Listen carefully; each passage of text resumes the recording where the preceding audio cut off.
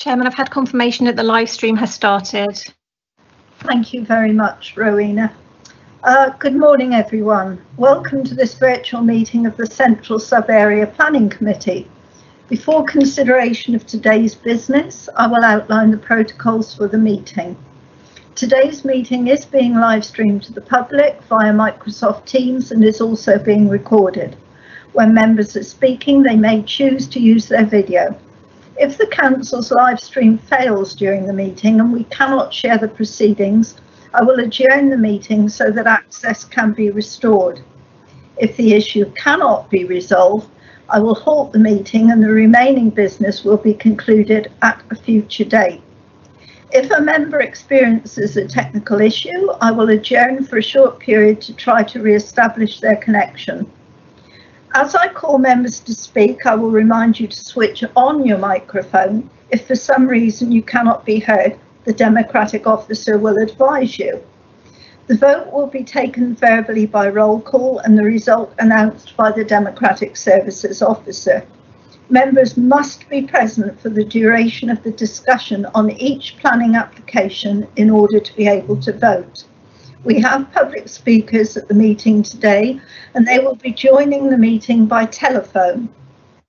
Where a member has declared a non-registerable interest, a disclosable pecuniary interest, or an interest by virtue of any trade union membership in a matter, they must leave the virtual meeting.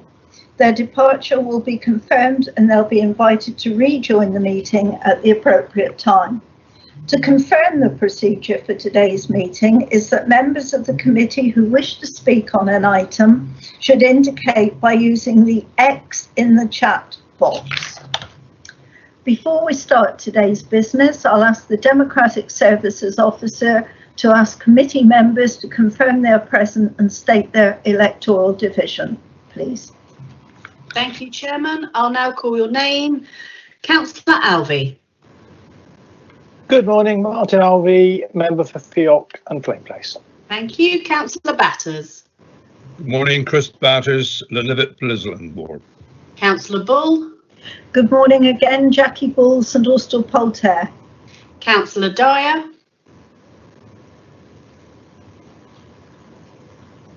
Councillor Dyer. Did you hear me? No, I can hear you now though. So what went wrong with the blinking microphone button? I think you were on mute. If you could just confirm your attendance and tell everybody your division, please. I am here and I represent a huge geographical division that goes right around Truro. It's called Kenwyn, Chasewater and the Baldy ward of Key Parish. Thank you. Councillor Jewell. Good morning, yes, Councillor Jewell, Falmouth, Boslowick. Councillor Kenny. Good morning, Joanna Kenny, Newquay Pentire. Councillor Martin. Good morning, John Martin, Councillor for Helston South. Councillor May. Good morning, Councillor May, Penryn West. Thank you. Councillor Mould. Good morning, Carol Mould, Councillor for St Member and St Endelian Ward. Councillor Thomas. Councillor John Thomas, Electoral Divisional Member for Lanner and Scythians. Thank you. Councillor Tudor.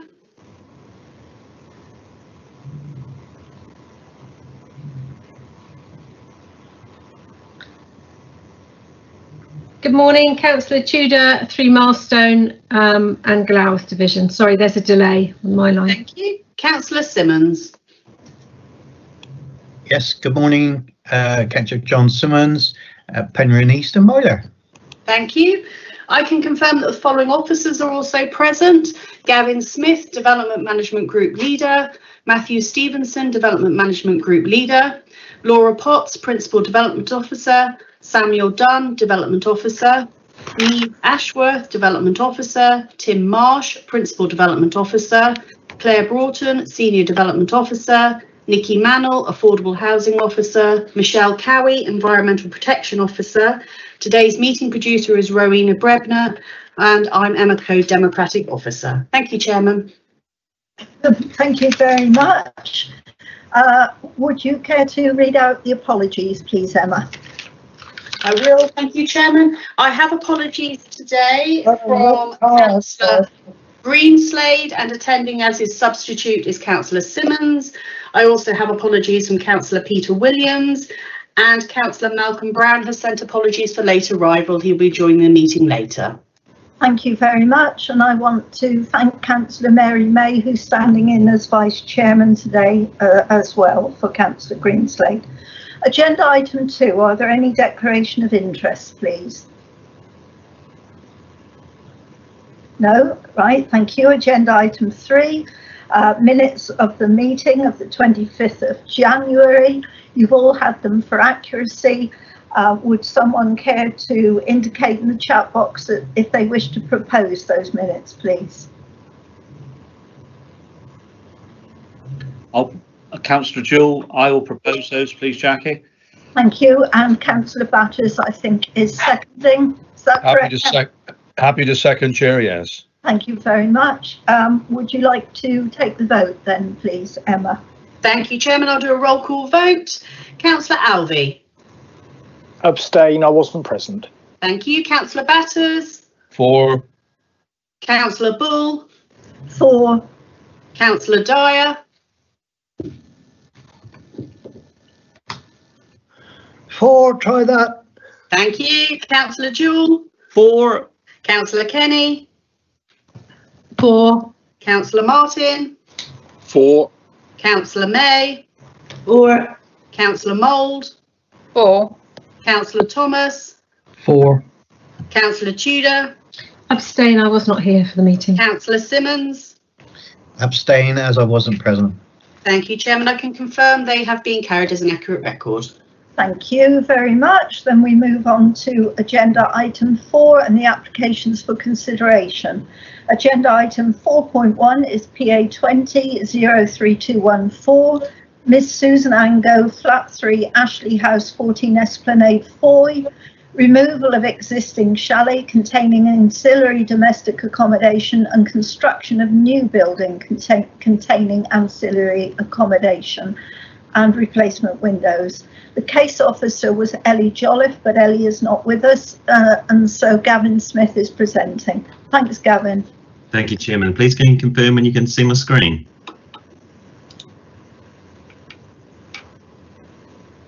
Yes, we can. Thank you.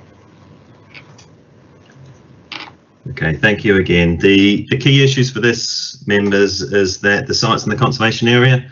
So we need to have a look at the proposal, the scale and design of the proposal to see how it fits into the character of the designated heritage asset.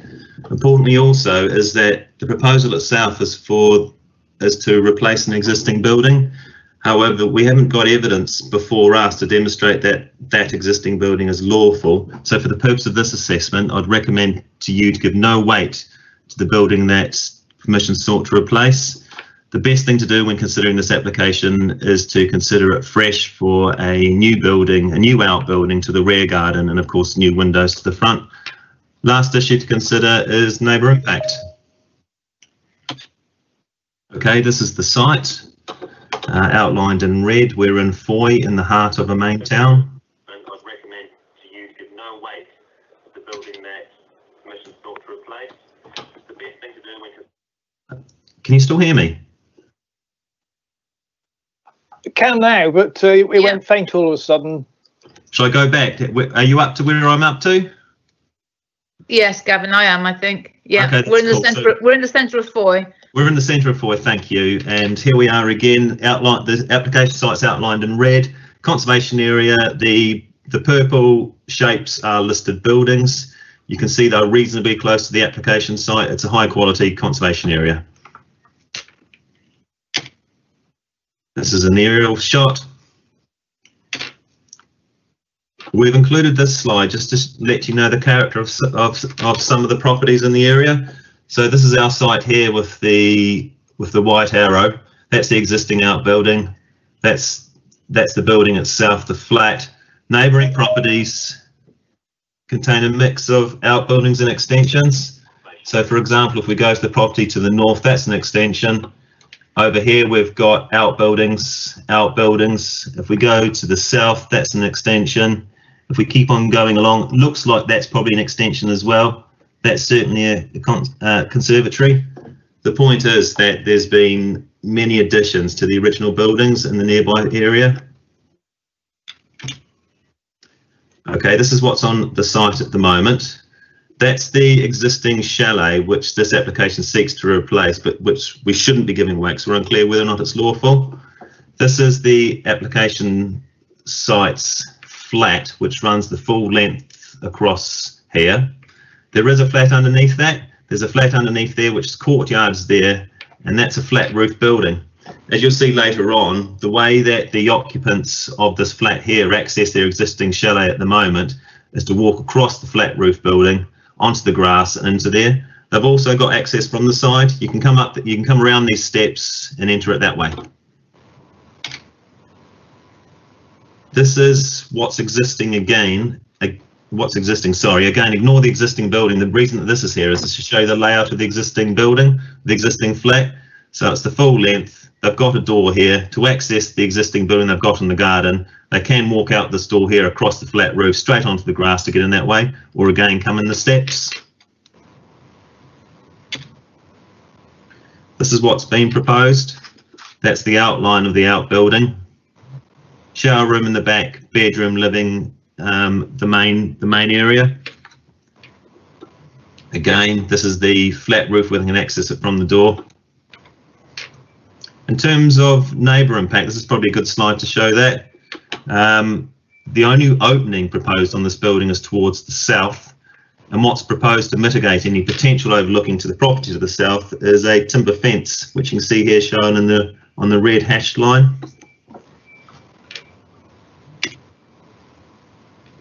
This is the proposed outbuilding. In terms of dimensions, it's 3.7 metres to ridge height. The width is 6.3 metres, the length I should say, and the width is 4.2. Finishings, it's going to be a natural slate roof, render to the elevations with the exception of the northern end which faces the hedge, and that's going to be composite horizontal cladding. Wooden frames for the windows, wooden fascias, and the agents agreed to a cast iron downpipe.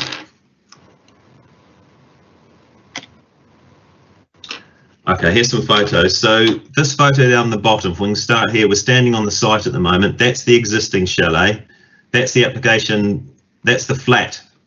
And that you can probably just make out is the flat roof, which they can come out of their door, which is around about there, walk along and access the chalet that way. This photo here is looking that way towards a neighbouring property. You can see some windows there.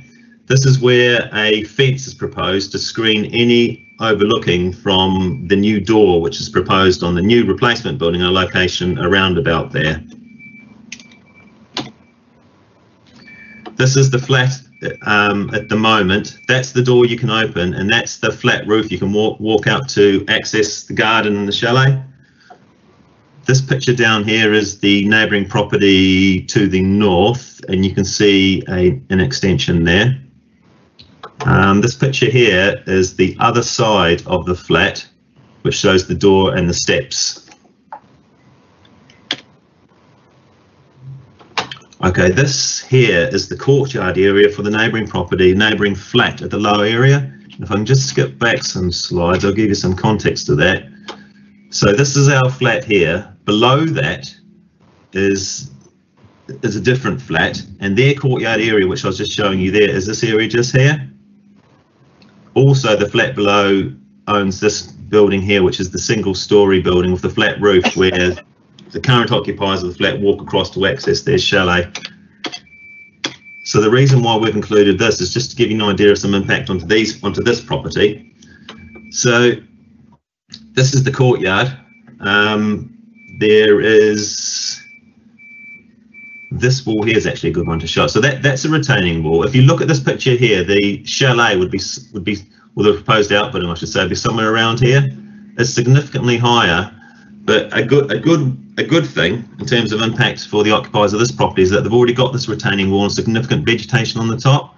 We think it's not going to be prominent to the views, and the photo coming up will show that a bit better. So this is a photo also of the courtyard looking back. That's the flat roof that the occupiers of the flat can walk across now to access their garden. Another picture of the courtyard, and this is standing on the flat roof looking back towards the side of the flat which is subject to this permission, and the courtyard's below that. You can make out here, this is some of the vegetation I was talking about that would help screen the new proposal from any views of any people that were on the courtyard below.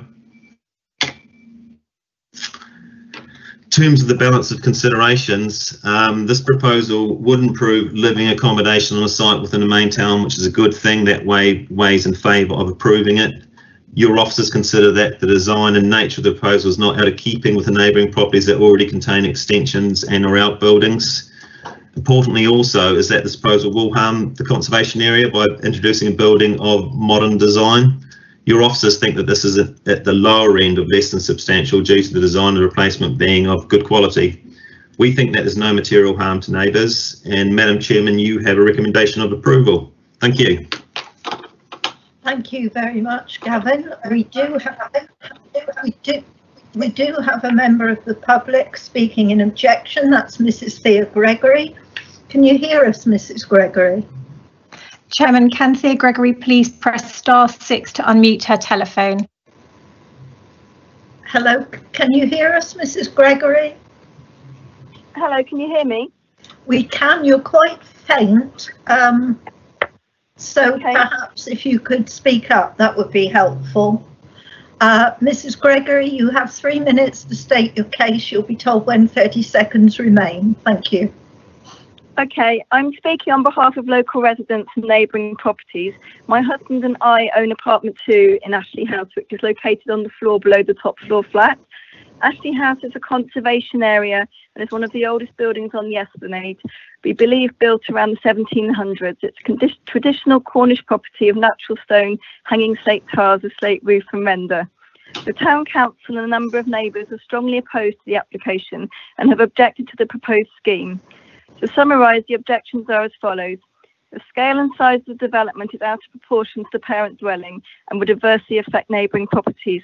The scale of the development, located in a small enclosed garden within a terrace of properties, would result in unacceptable overdevelopment and intensification of the site and would conflict with the proportions of the existing dwelling, as well as being out of character to the conservation area and nearby Grade 2 listed building. The development represents a 46% increase in the floor area of the one-bedroom parent property. The erection of the proposed 1.8 metre close-board fence between the property and number 16 would result in an unacceptable loss of light, as the fence would be less than a metre from their kitchen and bedroom windows. The planning application was first submitted in April 2020, and throughout the application's life, the planning officer has stated that she had concerns with regards to the size and structure of the design of the building. On the 6th of July, the planning officer wrote to myself confirming that it was the council's intention to write to the applicant to ask them to make the chalet smaller. Since then, the applicant has submitted several revisions of plans, but none have attempted to make the structure smaller. And in fact, the footprint is now bigger and the height of the roof is 1 metre higher than was originally proposed.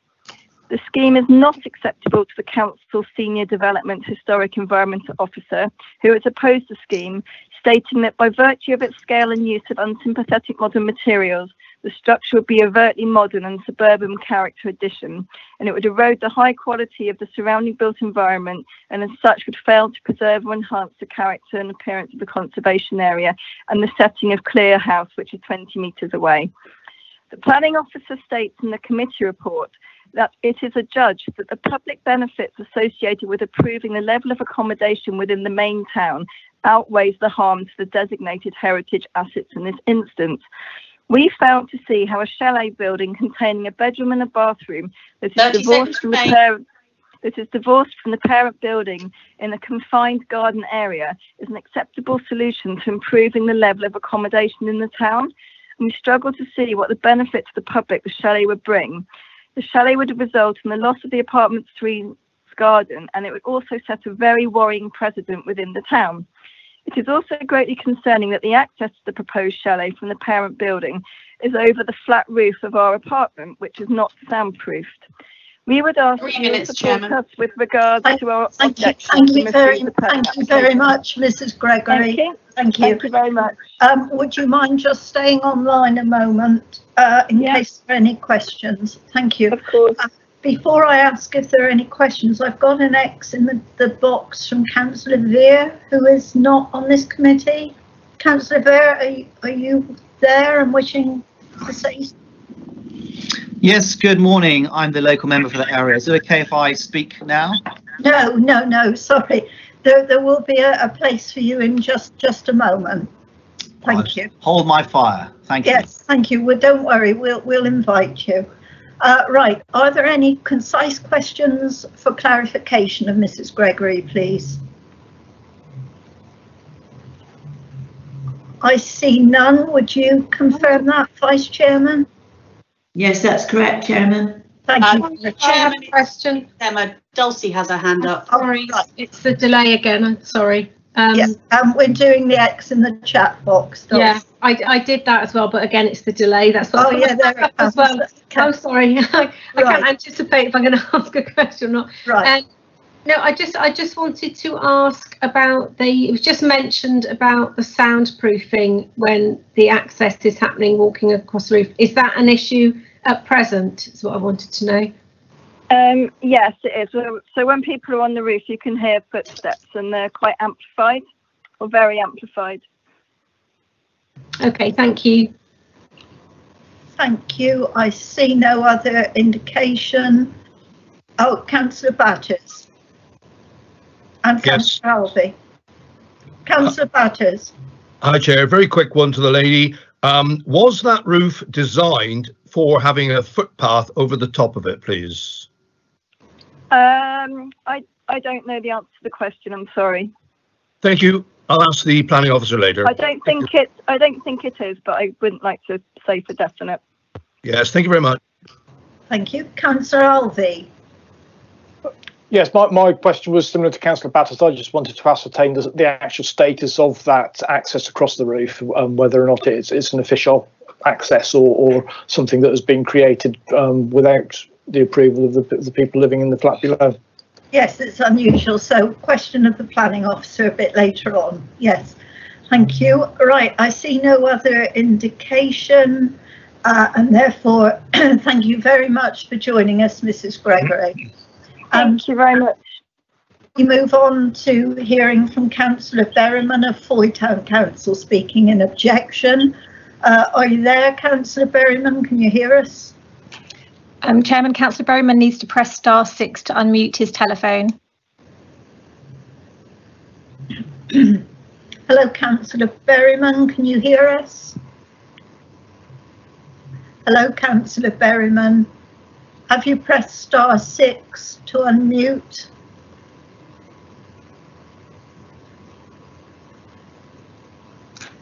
Councillor Berryman, you need to press *6 to unmute your telephone. If you can't do that, you'll need to hang up the telephone and redial into the meeting again.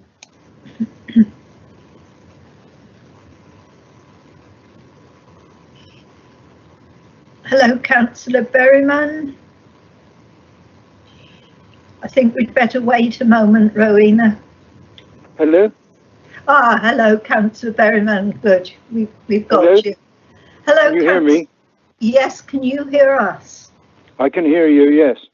Yeah, thank you. You're quite soft, Councillor Berryman, so it'd be helpful if you speak up. But you now have 3 minutes to put your points, and you'll be told when 30 seconds remain. Thank you. Thank you very much. Good morning to all of you. This application has taken many forms, and we now have ended up with a rendered, painted, concrete block building with a pitched slate roof. Access is across the flat roof of 2 Ashley House, causing considerable noise disturbance to the occupiers below. If our objection is not successful, then perhaps a condition to soundproof the roof could be attached.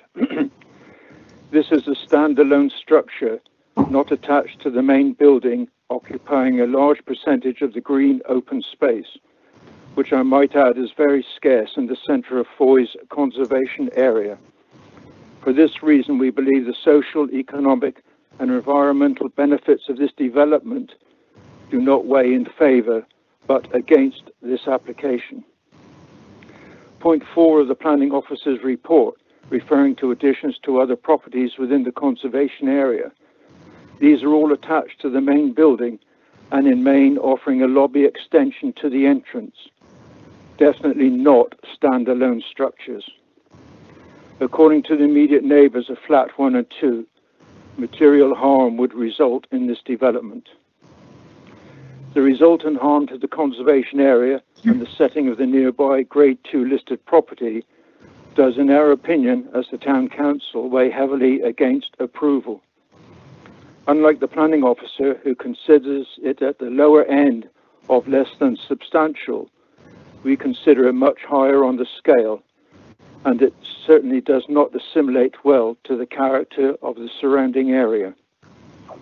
We cannot accept that the public benefits associated with improving the level of accommodation within the town outweighs the harm this will cause to the heritage asset of the conservation area. Please do not forget it also sits in an area of outstanding natural beauty. To close, may I draw your attention to the comments from the Cornwall Council Heritage Environment Report. Regarding the proposed chalet, HEP advised that by reasons of its scale and use of unsympathetic modern materials, the structure would be an overtly modern and suburban character, which would erode the existing high quality of the surrounding built historic environment, and as such would fail to preserve or enhance the character and appearance of the conservation area and the setting of Clear House as a Grade 2 building. We are relieved to see the condition of family and friends use only and not as a separate residential unit. Thank you very much. Thank you very much, Councillor Berryman. Perhaps you wouldn't mind just staying on in case there are some quick questions for you. Yes, that's okay. Thank you. Are there any questions for Councillor Berryman, please? I see none indicated. Would you agree, Vice Chairman? Yes, Chairman, and no hands up either. No, thank you very much. Then thank you for joining us, Councillor Berryman. Thank you. And we move on to Susan Angove, who is the applicant on this application. Ms. Angove, are you on the telephone? If so, I believe you have to press *6. Can you hear us?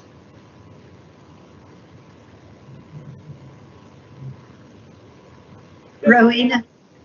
I think she's there, Chairman. Good morning. Can you hear us? Yes, I can. Good morning.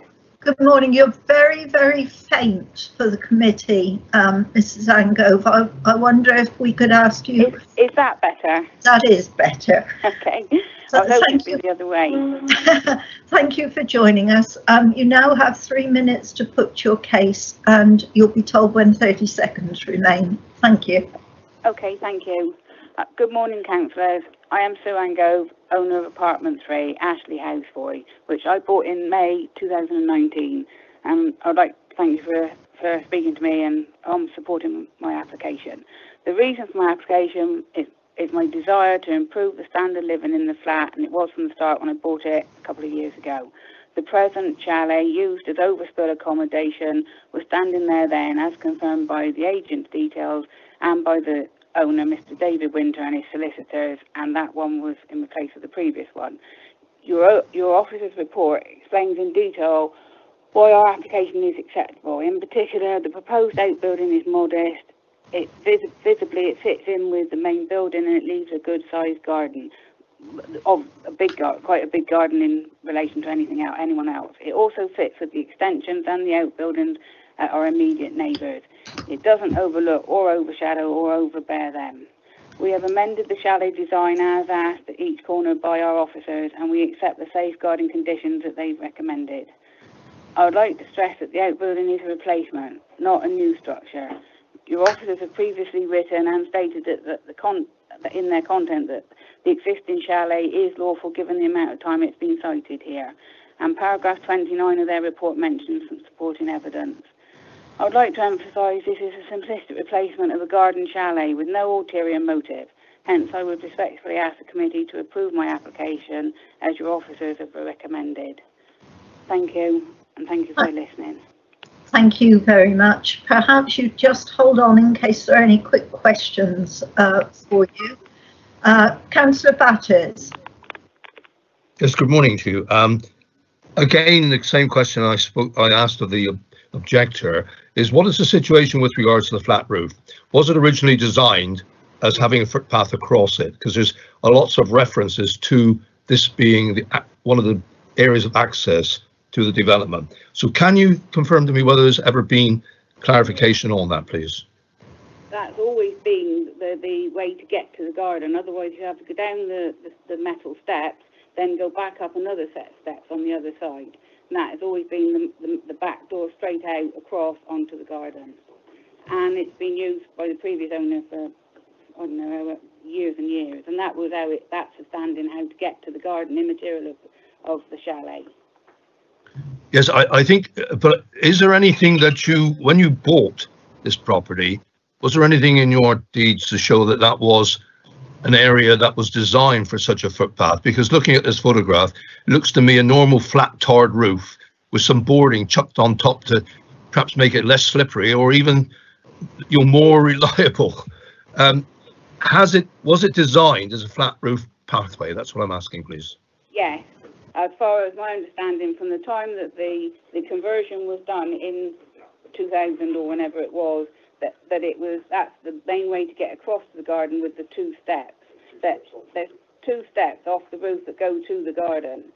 That's irrelevant to the chalet. That was how to get to the garden, and also that's there's mention of it in the lease, because we help with, I think, with the maintaining the roof. So I think you've given me that answer. Thank you very much, Chair. Thank you very much. I see no other indication for questions. Can you concur, please, Vice Chairman?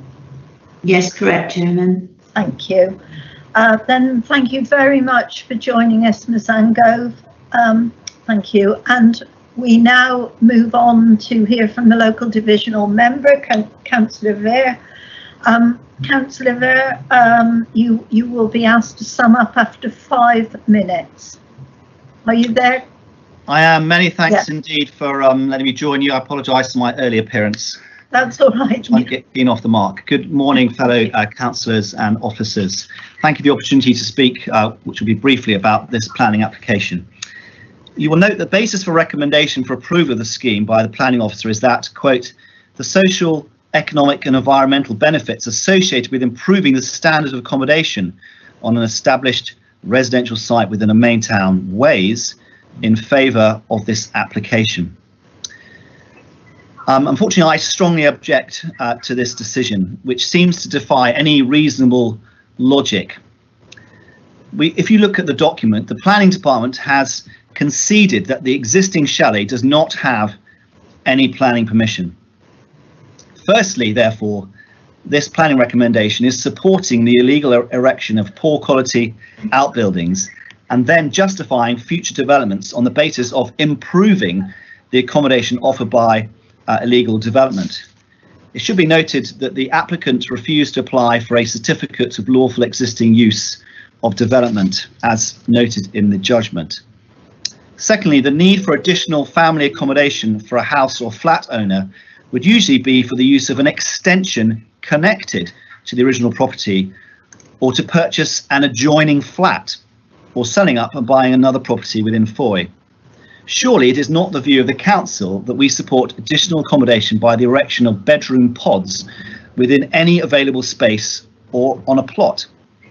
How can it be justified that separate living spaces in gardens improve the accommodation of families? They will never be suitable for children. Ashley House has already been more than generous in providing additional accommodation. It demonstrated this when it was split into 3 separate flats. My judgment is that this judgment by the planning officers is complete nonsense, and I would urge you to support me in objecting to it. Many thanks for listening. Thank you very much, Councillor Ver. Are there any questions for clarification? Councillor Ver, please.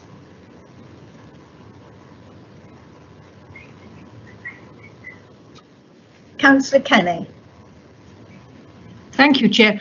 Councillor Ver, can you talk about the what was shown to us was that a number of the neighbouring houses also had outbuildings and development in it. So I was just wondering how this one would differ from any of those. So that's a good question. So the immediate property to the left has extended, I think, a kitchen area, but again, it's connected, it's integral to the property, and it's sympathetic to the property. I think further down the lane there are outbuildings that are used for storage, as you'd expect, you know, for garden tools. This proposal here is for living accommodation, which is, I'm not sure there is other living accommodation as separate buildings within that space either side of that property, as far as I'm aware. Perhaps I could check that with the planning officer. Thank you. Thank you, Councillor Kenny. Thank you. I see no other indication. Can you confirm, please, Vice Chairman? Yes, agree, Chairman. Thank you. Then thank you very much, Councillor Ver. And we now move on to questions of the planning officer. Can you indicate if you have questions of the planning officer, please? Councillor Mould. Thank you, Madam Chair. Hi, Gavin. Gavin, just two things. If you're coming up at the outside steps and going up, which is the second access, obviously, around, and if you were coming down those steps, can we assume that there is some overlooking to the window of the downstairs flat? If you were coming down those steps, there appeared to be a window there. And also, if you're coming down those steps, and as they turn around there, as you're coming down those steps, is there a? No, maybe I thought there was a window. That window to the left of those steps. Can we? That's not visible. That might just be me getting it the wrong way around. Okay. And the second thing is, again, the access over this roof. I mean, is it? I mean, in the greater scheme of things, if we were looking for an annex or looking to extend this, would we allow them to be building over the roof of another property like this? It just seems a bit odd in planning terms to me. If you could just explain that a bit, please. Okay, thank you, Councillor. In terms of your first question, it is confusing, the layout and the pictures I've been showing you. It's taken me a long time to get a hand of them as well. So that staircase you're referring to is at this end of the flat, which of course traverses all the way across to here. Here's the flat roof, and the other end is the picture here. Those steps you go down, and when you go down those steps, which is this picture here, you would be able to look into the courtyard here. You can see those stairs there, so you would be able to look into the courtyard, and you would be able to look into this ground floor, window on the lower floor flat. So there would be an element of overlooking there. In terms of your second question for the conundrum of the flat roof, it's an existing situation, of course, and there's nothing in planning that we're looking in planning at how things change. So we've got a situation at the moment where there's a flat roof and there's a door where people can walk across. There's no restriction on the original permission to stop them doing that. Whether or not building control required soundproofing on that roof, it's unclear. What you need to be looking at today is so that's existing. What you need to be looking at today is the impact of this proposal. And the impact of this proposal is to build a new outbuilding here. That could create some more footfall across the roof. Of course, that footfall could already be there by people accessing their garden.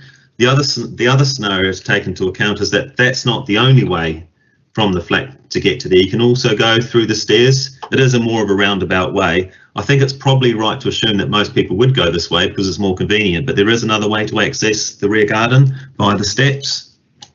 Hope that helps. Yeah, it does. Thank you very much. Lovely. Thank you. Councillor Kenny. Thank you. First of all, my question that I asked Councillor Ver about how it compares to the other buildings or extensions in the neighbouring properties? I mean, it appears that the objection is the fact that it's a standalone as opposed to a link to the building. Yeah, so the answer, Councillor King, it's a good question, is that there's a range of development that's happened to the original houses, and I think the point made by Councillor Ver is correct in that most of them seem to be attached. There seems to be some outbuildings down this end. Difficult to see what's down here. There seems to be some smaller outbuildings here. There's a conservatory. I think the point that we've been making as planning officers is that the original rear facades of the buildings has changed, whether it be by an extension or an outbuilding. We think there's not much difference in terms of harm. So in terms of, hang on, let me take you to a picture. So that's the extension on the neighbouring property, which is going this way, which we can clearly see. Would there be any difference in terms of harming the authenticity of the conservation area if that was detached? I don't know. In my opinion, probably not. It's probably neither here nor there. Very subjective, that. The one on this side is smaller. Hang on, I've just got to get my bearings, which is this one here. That is more in keeping, and it's a lot more ancillary, of course. But this one over here is really of comparable scale and to that's being proposed. Is there any access to it other than through the flat and across the roof? No, so the only access is across the roof or those stairs that we've been talking about, those steps. And there's no cooking facilities in the. It's not self-alone. It's not self-alone. It's just a bedroom and I presume a bathroom, but no cooking facilities. None are shown, Councillor, but it is effectively an annex in the garden. So I know you know how they work. Cooking facilities could establish themselves as long as whoever's residing or occupying this building has a relationship with the host flat that's ancillary, be acceptable. So we couldn't rule out cooking facilities from developing. But the point is that you couldn't get to it other than by walking through the flat. That's right, all the steps. That's right, yeah. So thank you. Thank you. Councillor Simmons, please. Yes, thank you, Chairman. I don't know whether I've missed it or not, but it gives the height and the size of the new build, but not of the shed that is there at present. Is it?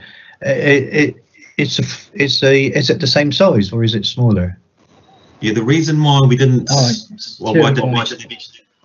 Oh, sorry, massive feedback at this end. The reason why I didn't mention that specifically was that we're not giving weight to the existing building. The reason why we're not giving weight to the existing building is unclear whether or not it's lawful. We've got evidence to suggest that there's been a building there for a number of years, more than 10 years in fact, but we've had representations from the community suggesting it's changed in terms of its appearance and bulk. So we invited the applicant to apply for a certificate to regularise the building and they declined that invitation. Okay, thank you. Thank you. I see no other questions. Would you confirm that, please, Vice Chairman? Yes, Chairman. Councillor Mole just needs to take her hand down. Thank you. Thank you very much.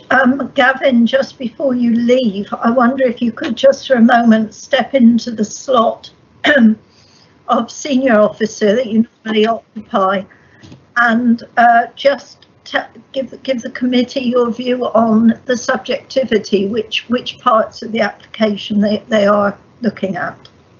Yeah, thanks, Chairman. I think everything you've been discussing is on the money. It's really, do you think this building would fit on this site and how it would relate to the attributes of the conservation area? That's the key assessment. In terms of the benefits that we've identified as officers, they are modest. It's a very small scheme after all, and they are modest benefits. The modest benefit is putting accommodation within a main town. You've got sustainable modes of travel. If you do that for occupiers, you've got inward investment for the main town, and you've got the social benefit of providing accommodation in that setting. We're not suggesting they're significant. We think they're modest, but we also think the harm is modest because there's already a mixed match of development to the rear of those properties. But the key thing for members to focus on is that you've heard both sides of the coin. Does the building fit in this context? If you think it doesn't, it's a refusal. If you think it does, it's an approval. Thank you. That's very helpful. Councillor Batters, I see you've indicated, but I'm guessing it's to go into debate rather than a question. Is that right? And if so, please start the debate. Hello, Councillor Batters. I think you might be muted. Yes, beg your pardon. It really was clarifying with Gavin. With regards to this roof. I know I've gone on about it, but was it a roof designed for a footpath? That's all. Just trying to establish it, because I know many times people will suddenly use a flat roof for access to even get to their back garden and jump off it. But could we have clarification on that one, please, Gareth or Gavin? Thank you. Yeah. The answer is we don't know whether it's being designed at building control stage for the appropriate soundproofs in the roof. We do know that there's nothing restricting planning wise for them to walk across the roof, and we also know that door there. But I think what you're really getting at, Councillor Batters, is it appropriately soundproof? Can they actually walk across it? And unfortunately, I don't know the answer to that.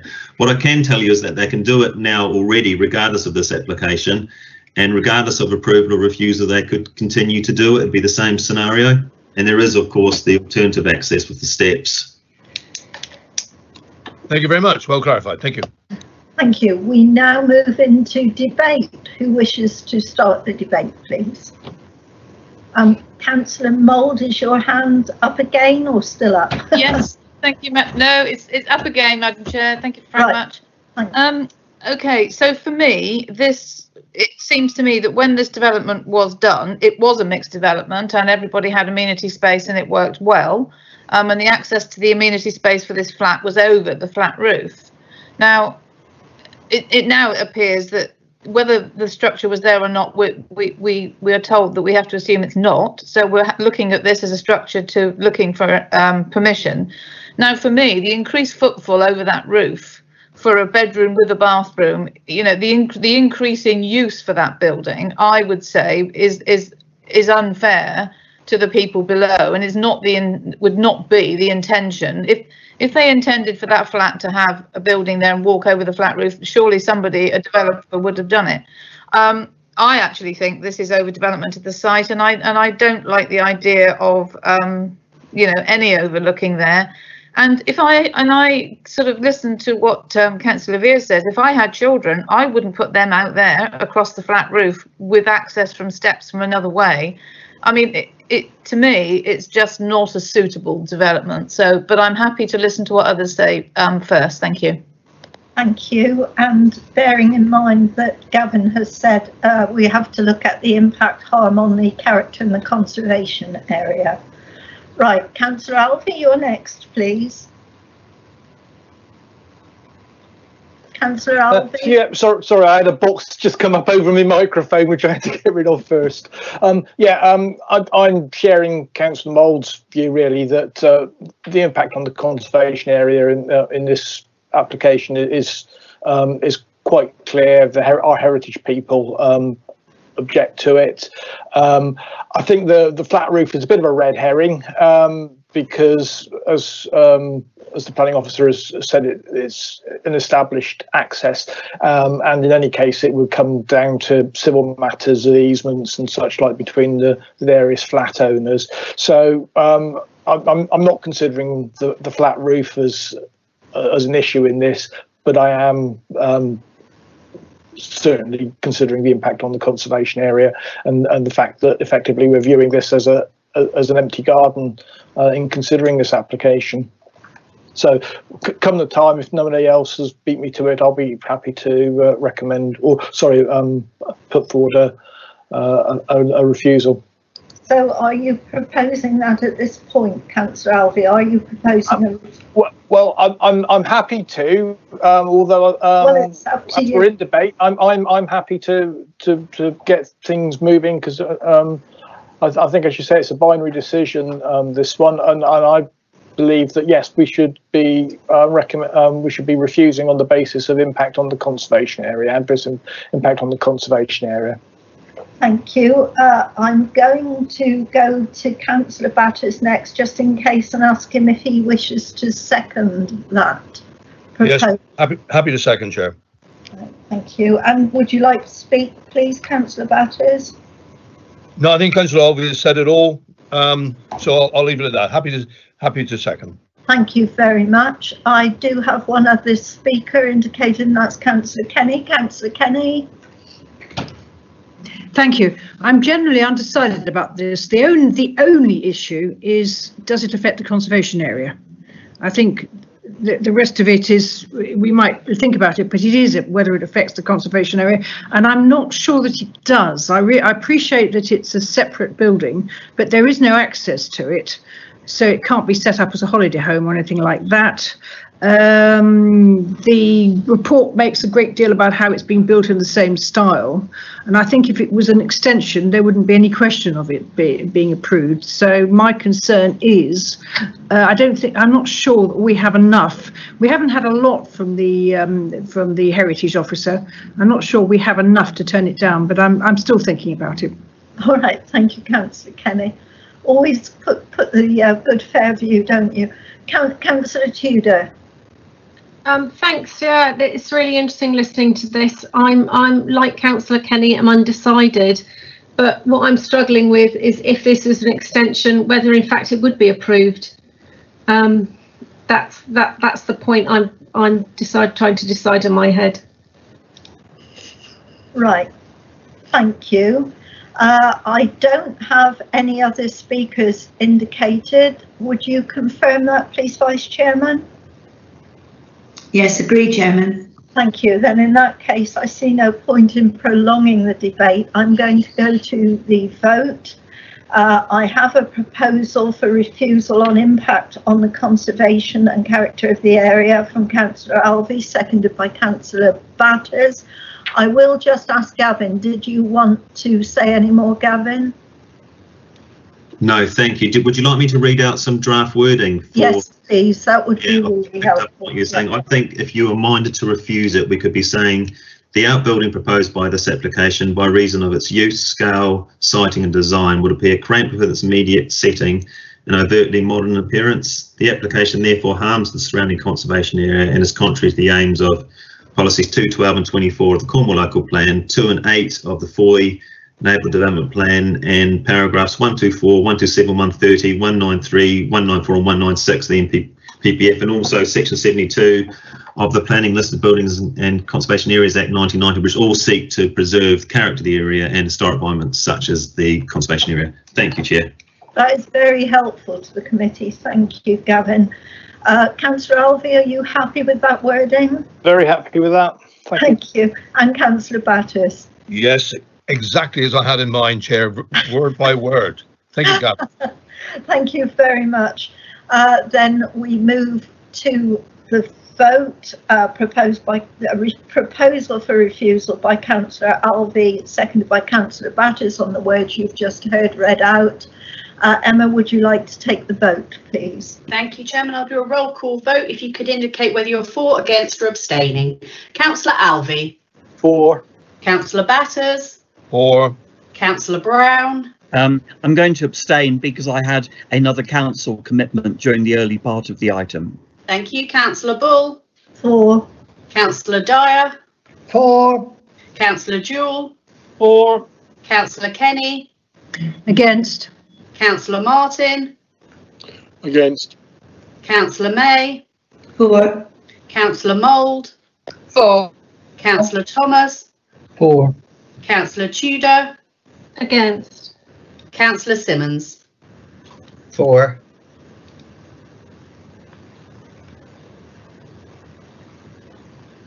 Thank you, Chairman. I can confirm that the motion to refuse has been carried by 9 votes in favour with 3 against and 1 abstention. Thank you very much. And we move straight on to agenda item 4.2, which is PA 200184. Pardon me if I pronounce this incorrectly, and it's Mr. Stephen Bacoy, land southwest of Wistrom, Indian Queens, outline planning permission with all matters reserved for the construction of a new dwelling. It's Samuel Duns is the case officer. Over to you, please, Sam. Morning, Chair. Thank you very much. Yeah, morning, everybody. Share my screen. Okay, is that coming through for everybody? Not yet. The presentation hasn't come through. You've just got the image of all the committee members in Teams. Ah, okay, hold on, sorry.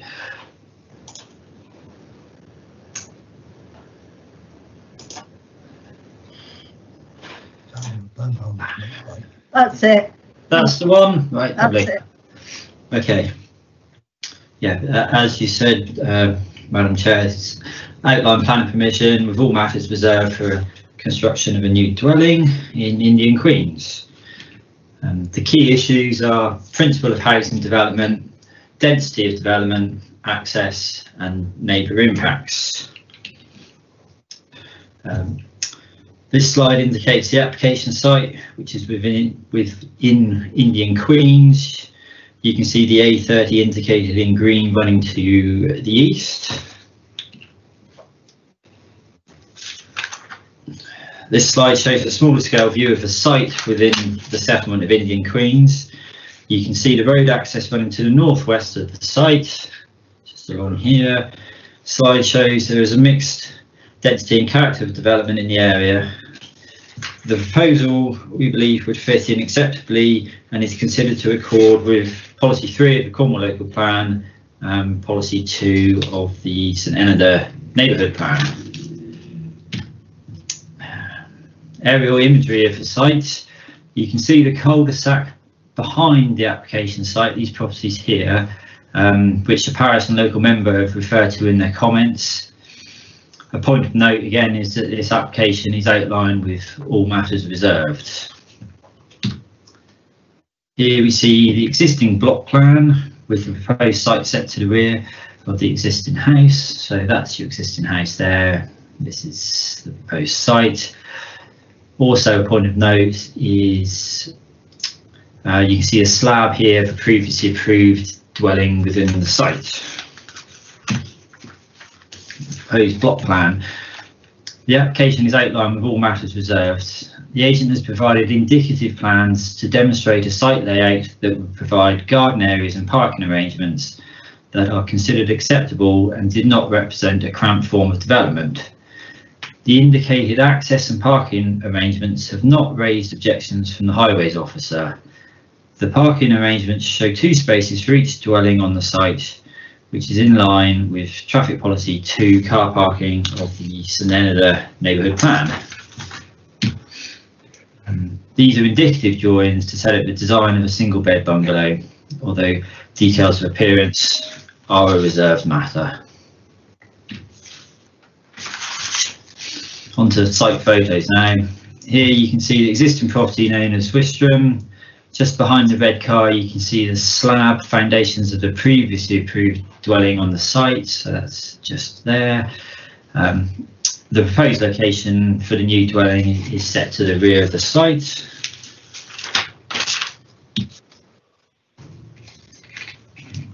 This photo is taken out on the road in front of the site and shows a view from the northeast. This photo shows a view from the southeast. You can see there's a mixed character with houses and bungalows and also a petrol filling station just over there. There's double yellow lines on both sides of the road as well, so no on-road parking in this location. This photo looks directly into the site. This photo is taken from within the site, looking back to, this photo is taken from within the site and looking at an existing bungalow to the rear of the site. This photo is taken from within the site looking back towards the road. It shows the rear of the existing property, Wistrom, just here. This photo shows the southeastern boundary. You can just see the neighbouring properties to this side over the boundary planting. This last photo shows the neighbours to the northeast, the existing boundary here.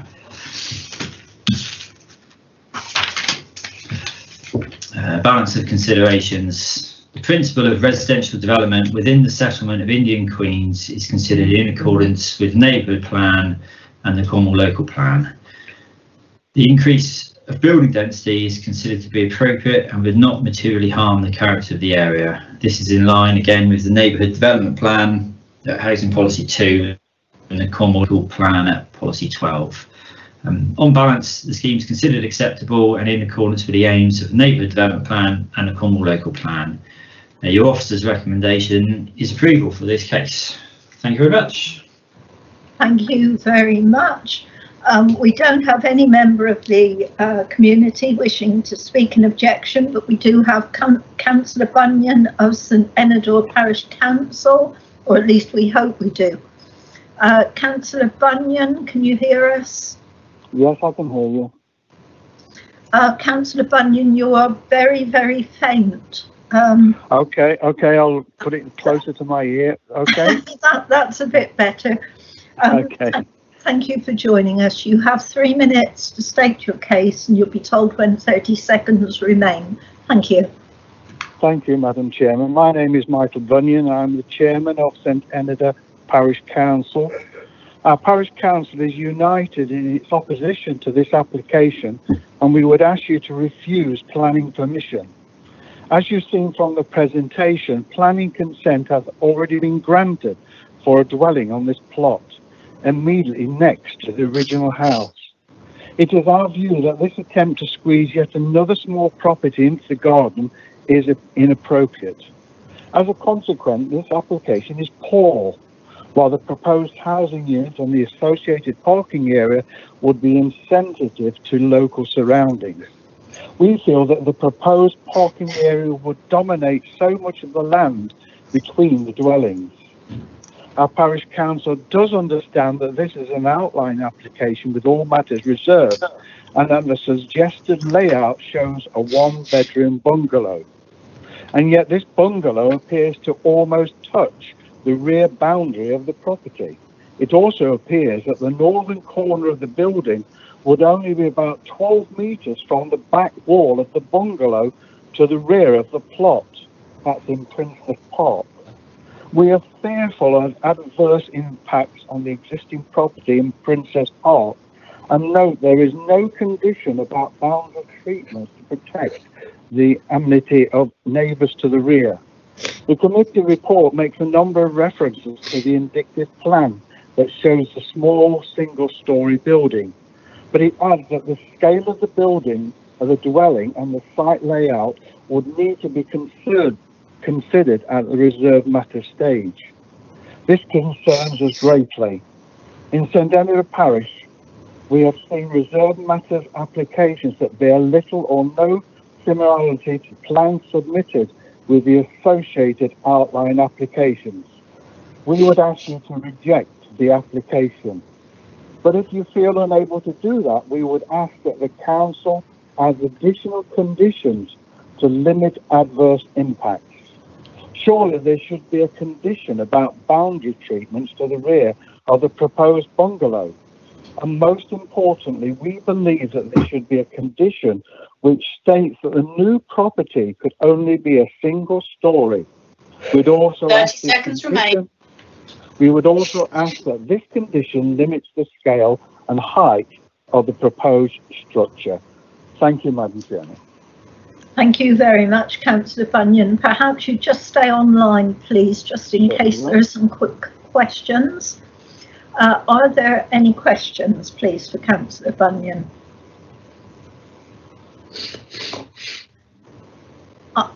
Councillor Tudor. Hello, Councillor Bunyan. How would you feel if those conditions were imposed? Would you then be happy with the planning application? Well, we certainly still wouldn't be happy, but it would go a long way towards us agreeing to it. Thank you. Thank you very much. I see no further questions indicated. Would you confirm that, please, Vice Chairman? Yes, confirm, Chairman. Thank you. Then thank you very much for joining us, Councillor Bunyan. And we move on now to hearing from Councillor Cole, Divisional Member. Morning, Councillor Cole. You know the format better than me. You'll be asked to sum up after 5 minutes, please. Good morning, Jackie, and you'll be glad I'm not going to get anywhere near 5 minutes on this occasion. I am glad. Could I ask Sam if he could please show slide 7, the site plan, please, for the first bit of what I want to say? Yeah. Thank you, colleagues. First, I note that slide 4 of the presentation shows the scheduled monument of Indian Queen's Pit. For the record, could I point out that I'm a trustee for that monument, but as it is so far from the application site, it cannot be perceived to be an interest of any sort. In terms of this application, I am in full agreement with the views of the Parish Council. It cannot be said that the ongoing efforts to develop this site, including this latest application, are being done in an overly sensitive manner. The consented dwelling on the front of the plot is so close to the parent dwelling that I've actually been approached by residents querying whether the access into the site is wide enough for vehicles to get in and out. And I'm not making that up, that is gospel. I note that the 6 parking spaces are to be provided for the 3 dwellings, but the indicative layout shows this being done again in a very unsympathetic manner. If you look there, you'll see a courtyard that, if you link it to the associated entrance road into the plot, would cover in excess of 30% of the site, really dominating the area between the dwellings. It's just such an unattractive, poor quality development. You know, and also we feel it's not in line with the parking guidelines of this council in terms of what we should be looking to achieve as a local authority. Sam, could you put up slide 13, please? That would be really helpful. In particular, I share the concerns about adverse impacts on the bungalow to the rear of the proposed new property. If you look at this image, you can see the closeness of that bungalow, and I would certainly question whether a new housing unit is appropriate in this location. And as you've heard from the Parish Council, at their closest points, the distance is about 12 metres. That is really negligible and really inappropriate. It is my view that this application should be refused, but if this is not your view, I feel that a condition about boundary treatments to protect the amenity of neighbours to the rear is very, very necessary. And when I say protect their amenity, I would say limit the harm to their amenity. I think that would be the better way to put it. Again, as pointed out by the Parish Council, I acknowledge this is an outline application and we're being given to understand that we should be expecting a 1-bedroom bungalow at the reserved matter stage. But this is not conditioned in any way, and I feel that there is a massive risk that a different scale of development could come forward at reserved matters. Members, the last large outline application I referred to this committee had an indicative plan plus supporting evidence. This showed 2-bed and 3-bed single-storey units. The first successful reserved matters, which followed a successful appeal, ended up with 3-bed, 4-bed, 5-bed, 2-storey houses with garages. I acknowledge this was a very different sort of application, but it shows what could happen and what could come forward in the future if we don't seek to put controls on it, or better still, refuse the application, which I think is the appropriate thing to do. If you don't agree with me that refusal is the right option, it must be appropriate to add a condition that would control the footprint, the height, the scale of any proposed dwelling, ensuring that it would be a single-storey dwelling with no living accommodation in any roof space. To conclude, I fully agree with the Parish Council that this is an unacceptable, poor application with adverse impacts on the property to the rear, and I can see no reassurance that it will be anything positive coming forward at reserved matters. You've heard what I've had to say about conditions, but I really would ask that it be rejected today. Thank you.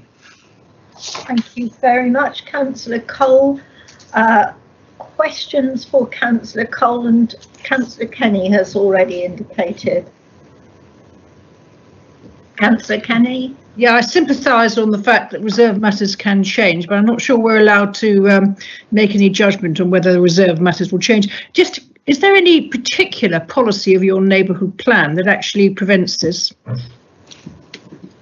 No, I mean, the neighbourhood plan accepts that we accept in our neighbourhood plan that this is in the heart of our built-up area, so development that is acceptable, sort of good quality development is acceptable, but I would argue, based on the Cornwall local plan policies, that this is an inappropriate, badly designed scheme. In terms of the comment you made about outline and reserved matters, there was another application elsewhere in our parish a couple of years ago. It wasn't as bad as this one, but even then we did actually put conditions on that it had to be a single story unit and such like, so we actually controlled to a degree what could come forward under reserved matters. Thank you. Are you content with that? Yeah, thank you. I see no further questions for Councillor Cole. Would you concur, please, Vice Chairman? Yes, agree, Chairman. Thank you. Then we move on to questions of the Planning Officer. Would you like to indicate if you have any questions of the Planning Officer? Councillor Alvey, please, you were first. Thanks, Chair. And really the obvious question to the Planning Officer is, would it be possible to put the conditions that Councillor Cole has requested on an approval, because I think, to be honest, that will be pivotal as to whether I support it or not. Okay, thank you, Councillor. I mean, at outline, all matters are reserved for later consideration. So design and appearance and scale and such like would be fully considered at a later application, but I'll refer to Gavin a second, if that's okay, Gavin. Yeah, of course it is. Sam's correct, Councillor Alvey, that everything's been reserved for future consideration. So fencing, for example, would be controlled when we looked at landscaping as hard landscaping. The siting and design of the house would be controlled when we looked at those matters at the reserved matters stage. What I would say is that if members, well, the proper way to do this would be to do it with informatives. So if you're minded to approve the scheme today, we'd have informatives, if I can say the word properly, on the decision notice to advise the consent holder that we think that a very modest single story building would be the only thing acceptable at reserved matters stage. The challenge would be for them then to demonstrate that, and we could also say that in terms of landscaping, we think you'd require a fence along the southern boundary, no, it's the eastern boundary, sorry, of the application site to safeguard neighbours from overlooking. Depending on where they put their house, of course, it may be that they're listening to Councillor Cole at the moment and thinking that, well, actually, those parking spaces aren't great there. We could move them around a bit and maybe mix them up, and we could move the house away from that boundary. We don't know. So the real problem about putting conditions on at the moment, we don't actually know where their house is going in their application site. This is just an indicative drawing to show us where it might go. So the pure answer, Councillor Alvey, is you shouldn't, but I think that the applicant would probably take an approval of those with conditions for, certainly with the fencing, and limiting it to single story in height rather than a refusal. I hope that helps. Thank you.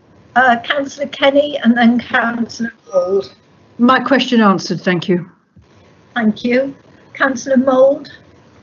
Yeah, thanks, Gavin. Do we actually have a measurement of the width between the existing dwelling and the slab of the one that's got permission that has to be accessed to this site? Do we actually have a width? It looks to me like it's single access only just. So there'd have to be a turning circle somewhere beyond that for people to come in and out? Thank you. I don't know. I think, Sam, on that one of the first slides, I think I saw 4.5 metres. I think I saw that. Could you go back a couple? Certainly, yeah. What does that say there? That's... I can measure it a second. Oh, that'd be great. I would point out that the highway officer has raised no objections about using this access.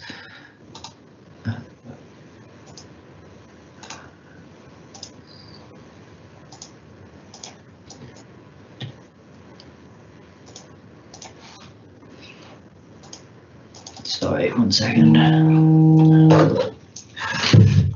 it's measuring on the drawings as 2.8 metres wide, the access way. That's that in English. Lovely, thank you. Thank you. Councillor Tudor.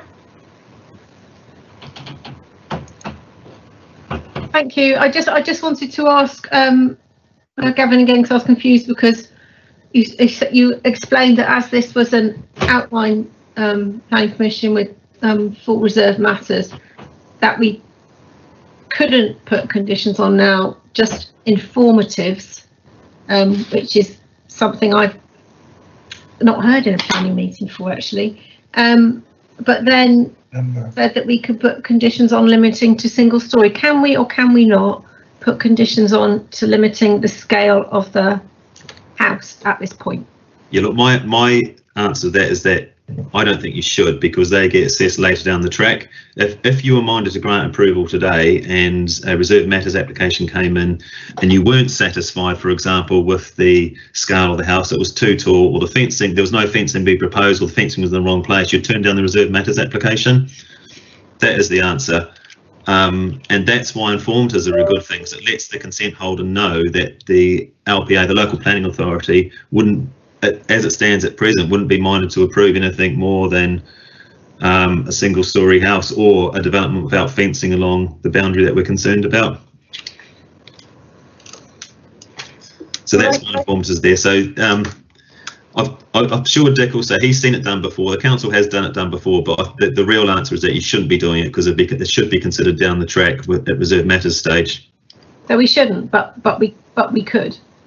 You can do whatever you like, but my advice is to no, because I don't think the appeal would stand the tests, because that hasn't been submitted.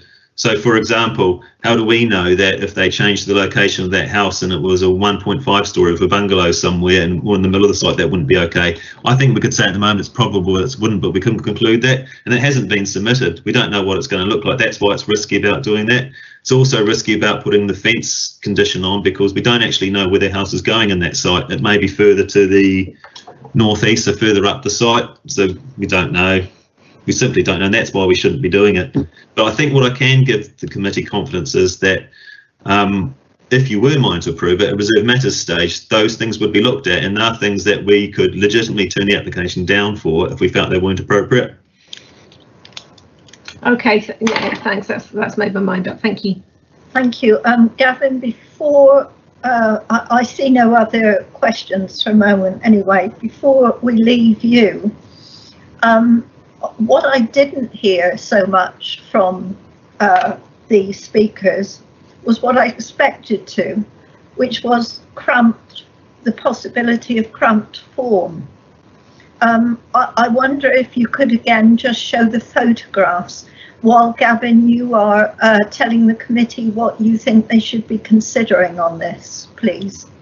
Thanks, Jim. Yeah, for me, the big issue on this one is whether or not developing this site with a house to the rear would result with cramped form of development, and that's the thing I think you should be looking at the most.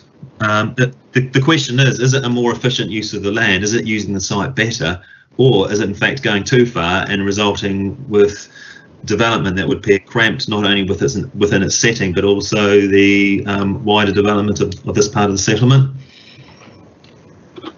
Right. Thank you. That's very clear for the committee, and the photo's helpful too. Councillor Cole, you've indicated you can ask a question of the planning officer, but you can't speak again. Only ask a question. Is it a question?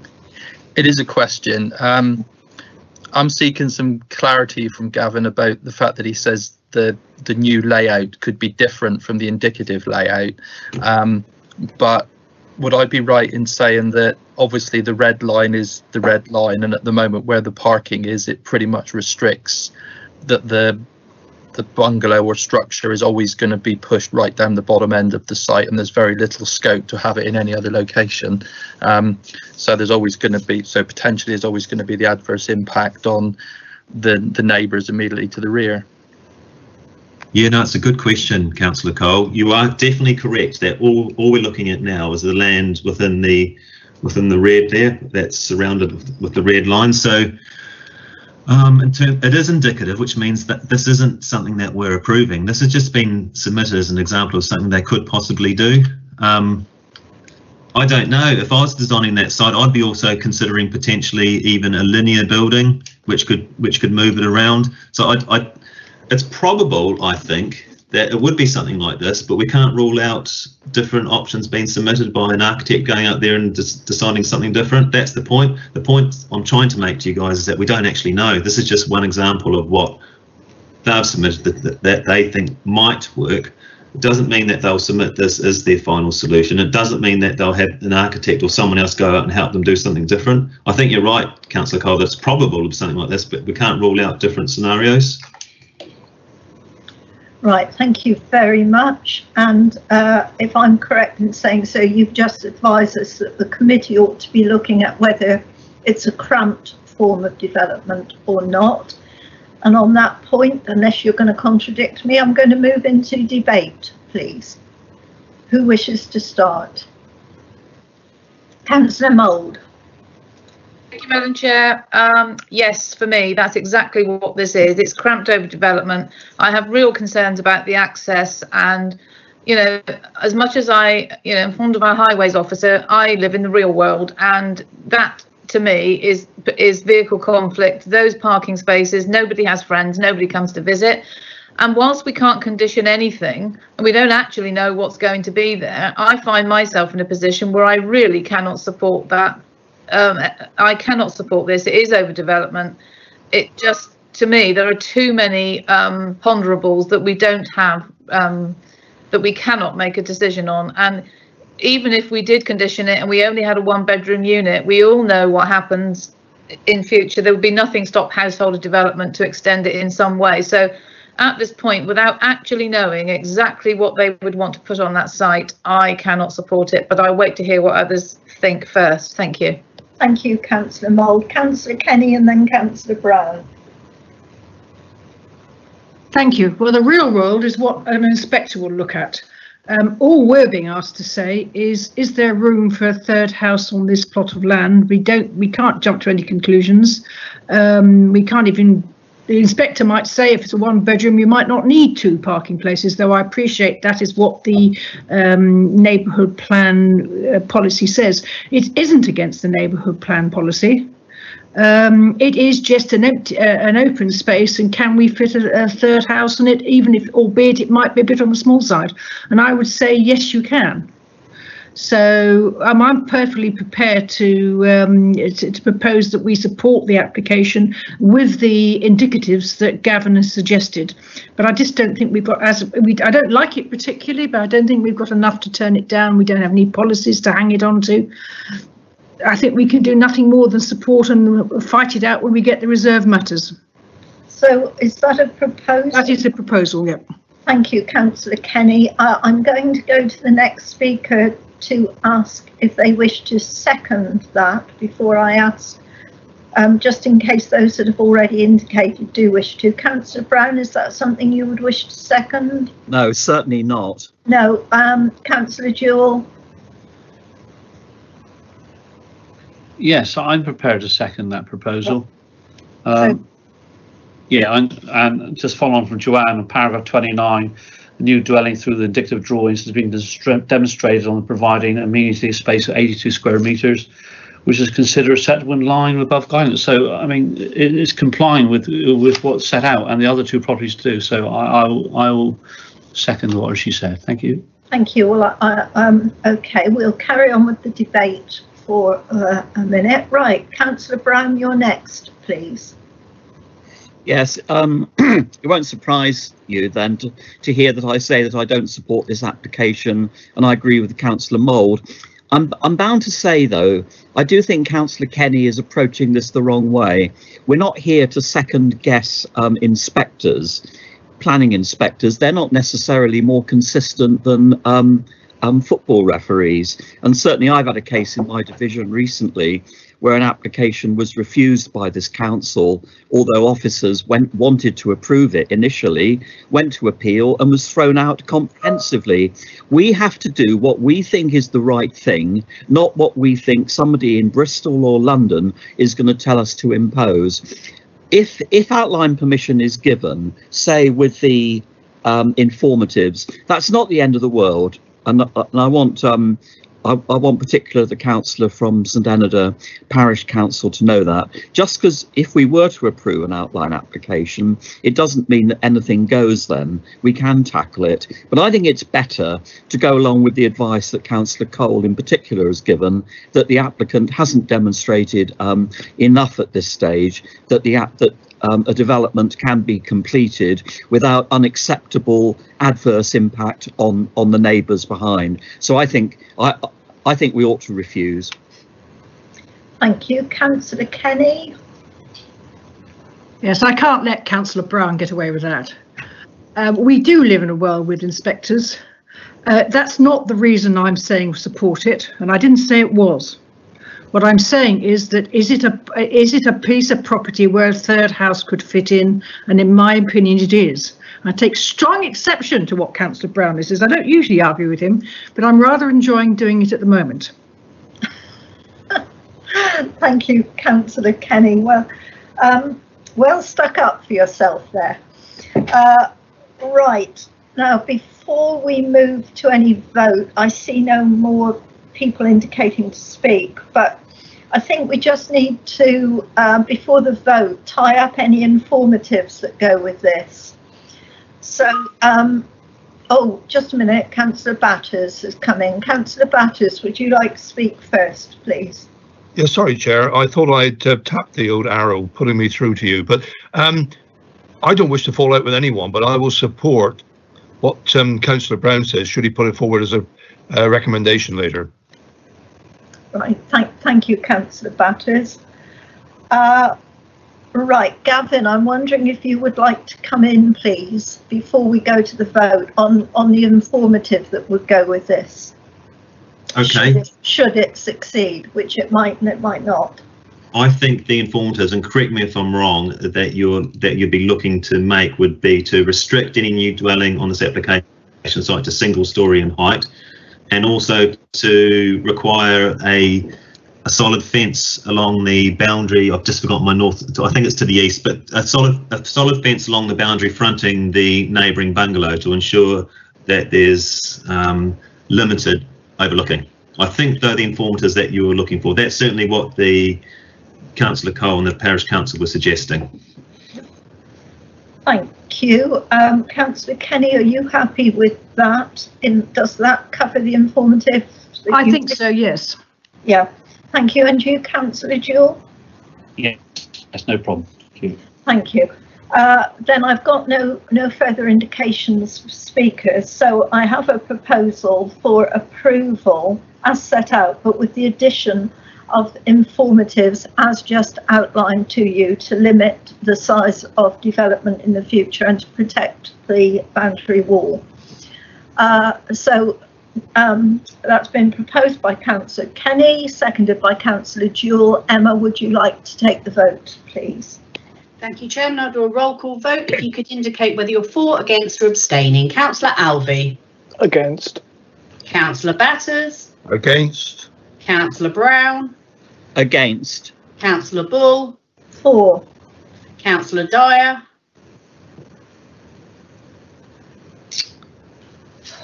Councillor Dyer. I think your microphone switched itself on. I can hear you now, Councillor Dyer. Are you for? Yes, Against? I am against the proposition. Thank you. Councillor Jewell. For. Councillor Kenny. For. Councillor Martin. For. Councillor May. Against. Councillor Mould. Against. My name recorded, please. Councillor Thomas. Councillor Thomas.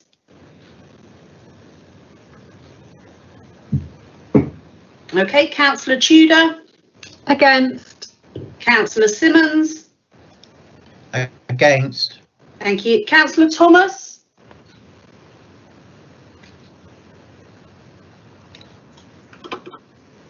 Should we perhaps telephone? Councillor Thomas, you're on mute. Can you hear me? Yes, for. That was 4, thank you. Thank you, Chairman. I can confirm that the motion to approve has been lost by 5 votes in favour with 8 against and no abstentions. Thank you very much. Thank you, everyone. Now I'm going to call a comfort break. Chair, sorry, we need a motion. We've lost the motion to approve. I'm approve. sorry, of course we have. Yes, of course we have. Apologies. Then I'm looking for another proposal. Shall I come back to you, Councillor Brown? I'm pleased the proposition was defeated. I think I need a bit of help first from other councillors and then probably from Gavin Smith, because reasons for refusing an outline application are complicated because they have to be a bit speculative. And I must admit, the reason why I think it ought to be refused is something like that the applicant has failed to demonstrate that it is possible to undertake development here without unacceptable impact upon neighbouring properties. I think it has to be something like that, because we don't have a specific proposal even of the number of stories the property would have or where in the plot it would be. But it's clearly such a tight plot and so close to neighbouring properties that I think we're reasonable to conclude that it is unlikely that the applicant can demonstrate that he can do it acceptably, and then it's up to him to come back with a proposal which demonstrates that he has. So that may be a bit long and it may be a bit waffly, but I'm just trying to explain where I think I'm coming from, and I'm hoping that other councillors may be perhaps a bit clearer than I am. Well, shall we go to Gavin a moment, Councillor Brown, and let's see what Gavin Smith has to say in terms of helping with words. That might clarify. Gavin, can you come in, please? Yeah, thank you, Chairman. Councillor Brown's right. It is difficult to refuse planning applications. We don't actually know what's been proposed in terms of the specifics. I think if we're looking to refuse this one, the reason for refusal is the restricted shape and size of the application site itself. So I think if you were going down the refusal track, I'd be saying the introduction of a new home on this site by reasons of the restricted shape and size of the application site. So that's what we do know, would appear cramped within the context of the site and surrounding properties to the detriment of the character of the area. So that's us saying whatever house you introduce on this application site is going to appear cramped. And the second bit that Councillor Brown was saying, and would harm the occupiers of neighbouring properties, I think Councillor Brown is suggesting overlooking. I'm a little bit nervous about that because we don't know the siting and design of the house, so we can't be sure in my mind whether in fact there will be overlooking. We would have to be concluding that the shape and size of the application site is so restricted, we effectively know where the house is going and we know there's going to be some overlooking. We could go down that track, but again, I'd urge caution to men, because if we're going down that track and it's going to be, we can't rule out a single story house, of course, that's what they'd say at the appeal, it's going to be a single story house. Where is the overlooking? All we need to put is a fence in. So we can only conclude overlooking or overbearing if we're satisfied that that will result from that. And in my mind, I'd urge members not to go down that track, because I think if they did a single story house on this plot where it is, or back towards the centre of the location, and put a fence up, there wouldn't be material overlooking or overbearing impacts. I think the best way to turn it down is to use what we've given, and that's what we know, and that's the size and shape of the site, and say that any house in there would appear cramped. That's what I'd do. Thanks, Chairman. Thank you. Councillor Brown, can I come back to you? Are you content with this? I'm very reassured that Gavin wasn't much more succinct than I was. I think what he's done is really to add the extra point, which I didn't pick up really, about the size and nature of the existing site being cramped. I picked up the potential harm to neighbouring properties. I don't think I used the word overlooking. If I did, that was a slip of the tongue, because we don't know enough about the size and precise location of the proposed dwelling to be able to say that with confidence. So I wouldn't want that to be in the reasons for refusal. But I think basically Gavin has put better what I said and added one more element. So I think if that's the basis of the refusal, I'd be happy to propose that. Thank you. And then I'm going to go to you, Councillor Batters, because you've already indicated you'd be prepared to second. So yes, I have, Chair. I think Gavin has added meat to the bone, we'll say, and in that case, I'm happy to second Councillor Brown's recommendation. Thank you. Chief, I just intervene quickly. If we just need to be clear about why we're refusing. I understand the cramp bit. If we're going to say neighbour impact, we need to specify what neighbour impact, what type of neighbour impact. Is it overlooking? Is it overbearing? Is it loss of light? I think you shouldn't say that because we don't know what it is. But if you are going to go down the neighbour impact track, we need to know exactly what it is. We can't just say neighbour impact. Any reason for refusal needs to be clear and concise. I thought you were simply accepting Gavin's word, Councillor Brown. Yes, and I think this isn't meant to be critical because we're all thinking on the hoof. I think we're all trying to be rational. I think he's slightly pulling back a bit, and if he is, I will pull back with him because, as I said, it's difficult because we don't know exactly what is going to be proposed. If it had been approved, we don't know what the reserved matters proposal would look like. So I'm comfortable to go with what officers advise are safe reasons for refusal. Thank you. And Councillor Batters, you're happy with that? Yes, happy with that, Chair. Thank you. Councillor Mould, you've indicated. Thank you, Madam Chair. Yeah, I just wanted to add, because my concern about this also is the access to this site. That was one of my reasons for this overdevelopment. You're expecting one that has permission that's not built, one that's already built, to be sharing the access to this new dwelling, and 6 garages with in and out, turning around. I think that, for me, that plays a very large part in the overdevelopment of this site. So I'm not sure if Gavin, but I'm sorry, I'm happy to go with it is, but I just wanted to make that point because that was part of my reasoning for this overdevelopment of this site.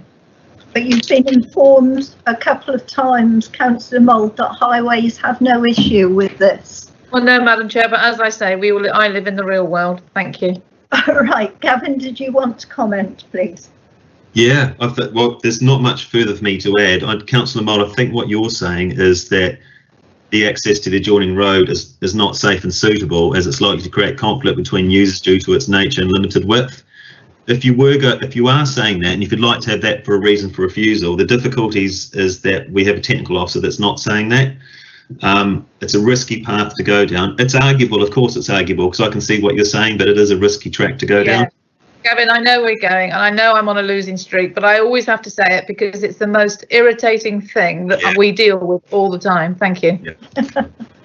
Right, Councillor, we're almost at the vote, I believe.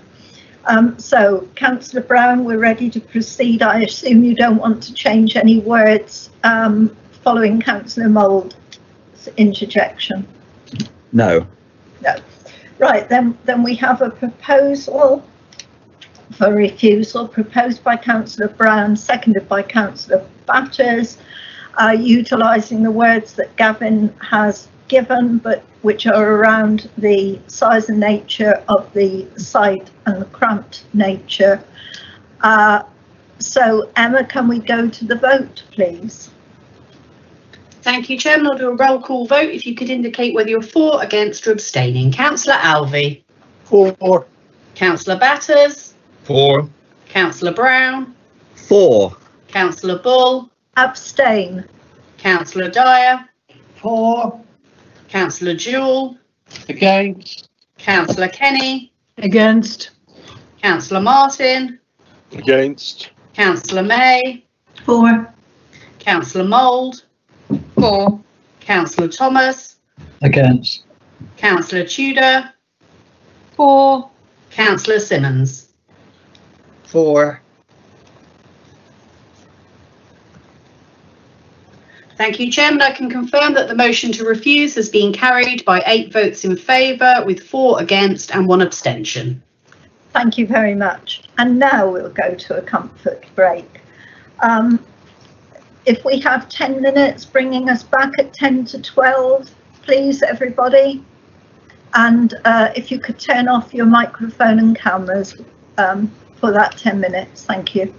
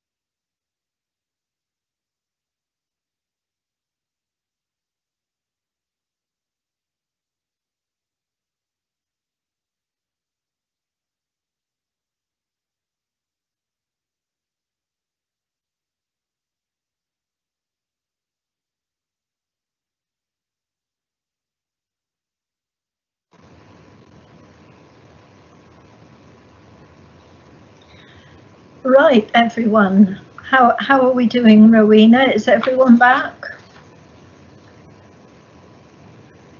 I think so, Chairman. Do you want a roll call? No, I don't think that's necessary, is it, after a short break? Well, Councillor Thomas is back, Madam Chairman, anyway. Yeah, we'll plough on. Right. So, agenda item 4.3, we're off down the road to Falmouth. PA 20-01473, JD Wetherspoon PLC, the packet station for the Moor, Falmouth, creation of roof level terrace, and the case officer is Laura Potts. Are you there, please, Laura? Yes, I am, Chairman. Thank you. Would you like to present, please?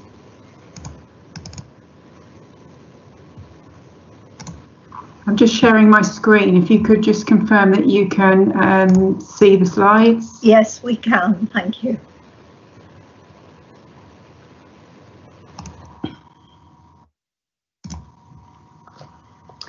So the proposal is for a rooftop terrace on top of the packet station centrally located in Falmouth.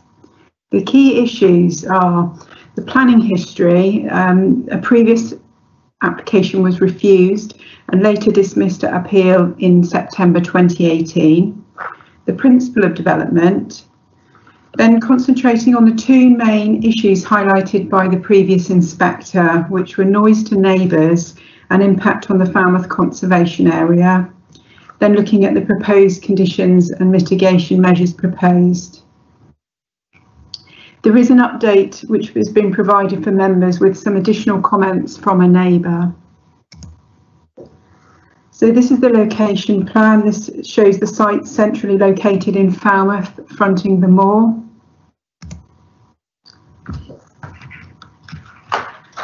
The site plan shows the whole area hatched in purple is the conservation area, and nearby listed buildings are coloured in purple. The moor has a mix of commercial and civic buildings. There are nearby car parks in front of on the moor and the quarry car park. There's some bus stops here at the moor in front of Wetherspoons. So in terms of the principle of development, the site is well integrated in the town centre. The expansion of an existing business is supported, and the pub makes a contribution to the vitality and viability of Falmouth town centre. It will provide additional new facilities for customers, and there's potential for new jobs, which all weigh in its favour. In terms of the character of the area, Wetherspoon sits in a wide valley with steep sloping sides. So this is Killigrew Street here. Just behind those properties in Killigrew Street is a steep bank with properties here in Wellington Terrace which look down towards the proposal. Likewise, this is the Quarry Hill, and this steps up steeply behind the proposal. So these properties behind residential properties are higher than the pub. So this is the existing roof. There's an assortment of mechanical and electrical equipment, including ducting and netting. From high vantage points, this is unattractive, but unnoticeable from the moor itself. There has been some new equipment which has been installed since these photos were taken, and the specification is better than the old equipment in terms of noise. However, I am aware of an ongoing issue with noise from one unit, which is currently being investigated and resolved with environmental protection colleagues. This is the existing rear outdoor area here, which is 37 square metres, and that is at the rear of the pub, set down in level. It's quite contained, as you can see. And the other photograph shows the rear car park. Now, since the dismissed appeal, a certificate of lawful use has been granted. This means this area can lawfully be used as a beer garden on an unrestricted basis. So currently the premises licence is from 7 in the morning to 2 AM Friday and Saturday, and till 1:30 AM Sunday to Thursday. This is a fallback position, and the applicants will accept a condition restricting this area being used as outdoor seating, drinking area if this application is successful. So this is the previous plan that was dismissed at appeal. It had 174 patrons that could use this area. It was to be open until 10 p.m. and as you can see, there was development to all of its boundaries, both at the side and at the front and on the other side. And also there were some covered areas with these canopies here that were shown. This is the proposed plan. So it's a reduction of patrons from 174 to 104. As you can see, the terrace has been stepped back by 2 metres at the front and 2.8 metres at the side. Oh,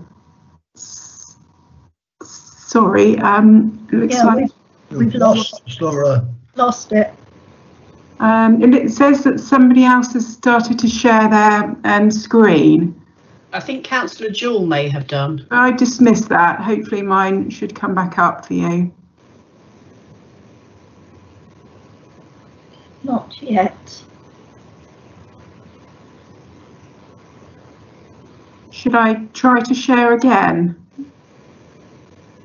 Yeah, try and share again. Yes.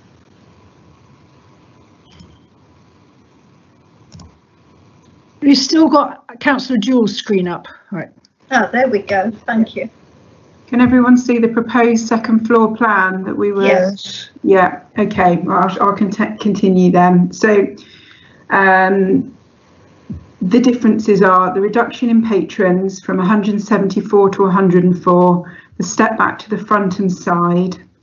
There is a proposed fire escape here, which is now enclosed and stepped back from the front. And this has a mansard roof with a slate roof, which offers some screening. The terrace is also proposed to be closed at 1900 hours, so 7 p.m. in the evening, which is before the busiest time for the pub, which is after 9 o'clock. So this is the existing and proposed elevations. So the front elevation. This is the existing, this is the proposed. You can see the mansard roof that I just mentioned here. And this block here, which is the stairwell providing access to the terrace, is set back by 5.7 metres from the frontage. Now this is the roof plan. I provided this to try and show you there's quite a complex relationship with neighbours. So flats 1 to 5 at 3 the more are the closest to the development. There is 7 metres between those flats and the edge of the building, and 12.7 metres between the building and the actual seating. So these are numbers 1 to 4 Mount Edgecombe villas, and they are just behind the proposal. There's 13 metres between the very corner of number 4 and the corner of Wetherspoons, and 22.9 metres between the corner of the building and the seating.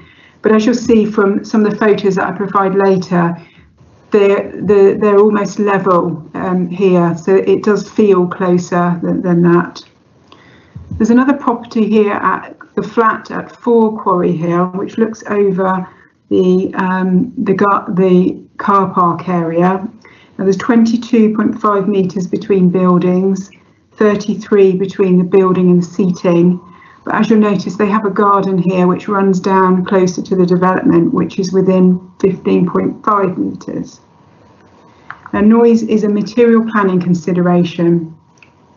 The local plan policy seeks to ensure new development is appropriate for its location and take into account the impact on individuals from unreasonable noise and disturbance. The noise levels meet the council's own technical standards, which are set at 50 decibels. However, noise from patrons will be audible to neighbours, as it will at times exceed the World Health Organization criteria, which have a lower threshold of 40 decibels, which are recognised as ideal levels of noise. The proposal therefore has potential for adverse effects on neighbours which are a material consideration. So this is a photo here of number 4 Mount Edgecombe Villas, which I mentioned, and number 4 will be impacted the most by the increase of noise. And these are photos looking back towards the roof of Wetherspoons. From the modelling undertaken, the predicted noise level at normal times will be at the World Health Organization level of 40 decibels. This will be exceeded on busy summer weekend evenings and during the worst case peak scenarios.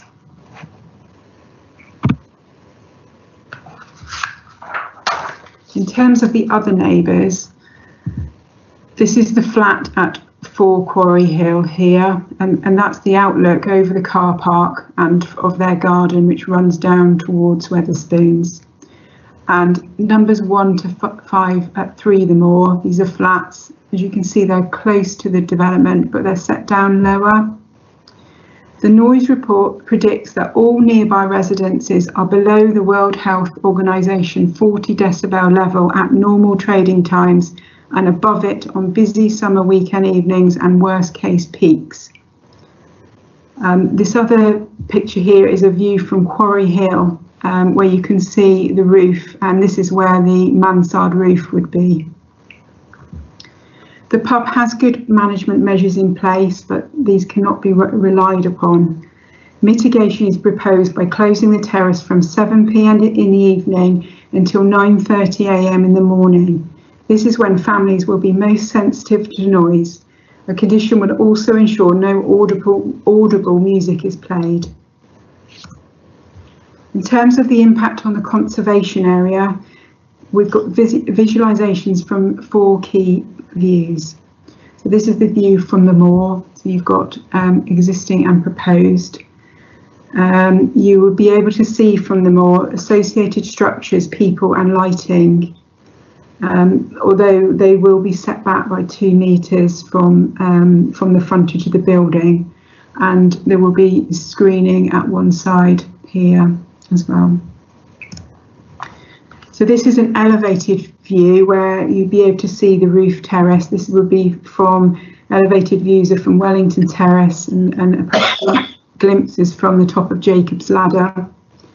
There will be light pollution, but this will be mitigated by closing the terrace at 7 p.m, agreeing to a lighting scheme via a condition, and conditioning that lights will be turned off within 30 minutes after the terrace is closed. These conditions are considered to limit the light pollution. So this is a visualisation from Mount Edgecombe Terrace. So there's the current roof, and this is a proposed view. And these are the view from Mount Edgecombe Villas, where you can see the acoustic screen. So there's the existing roof, there's the proposal. Overall, in terms of the impact on the conservation officer, your officers consider they represent less than substantial harm, which is to be weighed against the public benefits of the proposal. In terms of the balance of considerations, the positive aspects are the growth of an existing business, supporting local jobs, additional facilities for customers, its town centre location. The Town Council support the application. They've mentioned that they approve of the design and consider that it doesn't distract from the building or its surroundings, and they also consider the reduced hours to 7 p.m. are acceptable. But the negatives of the scheme are the harm highlighted, from noise to neighbours and from less than substantial harm to the conservation area. In terms of the conditions of mitigation, so there's a reduction of patrons, the design has changed, and the closing would be at 7 o'clock in the evening, and conditions would be for the opening hours, lighting, to control the fallback position, and that no audible music is played. Your officers consider on balance that the benefits of the scheme outweigh the harm identified, subject to the conditions set out, and the application is recommended for a conditional approval. Thank you. Thank you very much, Laura. We do have a member of the public wishing to speak, and that's Julie Evans. Do we have Julie with us, Rowena? We do, Chairman. If Julie could just press *6 to unmute her telephone. Can you hear me, please, Ms. Evans? Hello? Hello, yes. Can you hear us? Yes, I can. Good, and we can hear you, although you are a little faint, so perhaps you could speak up if you wouldn't mind. You have 3 minutes to present your case, and you'll be told when 30 seconds remain. Thank you. Hello? Hello? Yeah, that volume is a bit better, thank you. Okay. You have 3 minutes to present your case, and you'll be told when 30 seconds remain. Thank you. Thank you. Right. I live at number 4 Mount Edgecombe Villas, and my main concern, obviously, is the noise level. They're proposing to put the 15 air handling units towards the rear of the premises on the roof terrace. We need to know exactly what level 15 air conditioning units or handling units actually means. You took a sound reading according to the notes from the flat above the funeral parlour. Now they are considerably further away than the villas itself. My main concern, obviously, is then the noise level of people. 104, admittedly, obviously not all will be speaking at the same time. However, they find it very difficult to manage just a handful of people that are in the rear space that they have at the moment. And I have had to frequently call them and remind them to go and sort it out with regards to very foul language that I don't appreciate. The only bit of outside space that we do have is obviously towards the rear of the premises. And, you know, we all need to enjoy our garden, mainly for our well-being and mental health. We also have people who, you know, have children that come round. And to be honest with you, I don't think it's nice for them to have to listen to that kind of language. It's 7 days a week. Admittedly, it's only 9:30 in the morning until 7 p.m. However, because of the situation we're in, I do work from home, and I can hear people on the roof even now, even when I'm inside my house and especially inside my office. So I would like to make my objections with regards to the noise level that I feel this is going to create. Thank you. Thank you very much. Are there any quick questions for clarification, please? What, from me? No, sorry. If you wouldn't mind just holding on a minute, please. Okay. Smashing. Thank you. No, I see nothing indicated. Vice Chairman, could you just confirm, please? Yes, Chairman, I agree. Thank you. Then thank you very much, Ms. Evans, for coming along. And we now move on to Councillor Spargo of Falmouth Town Council, who wishes to speak in support of the application. Are you with us, Councillor Spargo? Yes, good morning, everybody. Good morning, and you're coming through loud and clear. Councillor Spargo, you have 3 minutes, and you'll be told when 30 seconds remain. Thank you very much. Thank you. Right, Falmouth Town Council recommended approval of this application. We recommended approval of the first application for a roof terrace, which was turned down by this committee and on appeal. The latest application has significantly reduced the number of seats and size of the terrace. It's also significantly reduced the opening times for the terrace by proposing to close at 7 p.m, which will also alleviate fears over light pollution. A key issue for the council is that the Wetherspoons currently are able to use the parking area at the rear of their building for overspill seating. In fact, it's just been mentioned by the previous speaker. They've agreed to forego this usage if the current application is approved, and I understand this would be included as a condition of any approval. That was a big factor for us because we believe it's desirable to avoid continued use of that parking area, which is equally as likely to generate noise and disturbance as the proposed roof terrace. We also believe that it's important to support a successful local business, which clearly has the ability to grow if allowed. We've had a similar application in the past where we fought hard to stop another local pub from being given retrospective planning for decking and terraces in the rear garden because of the high significant overlooking noise and nuisance levels. That one was passed, so there's a degree of sort of inconsistency here. If this isn't allowed, it's not being consistent with this other application. We need consistency in planning. It's already been mentioned by Councillor Brown. It's becoming a bit of an issue. And hopefully, if we understand what we're doing and dealing with and we're consistent, then the public will know what's going on as well. That's all. Thank you.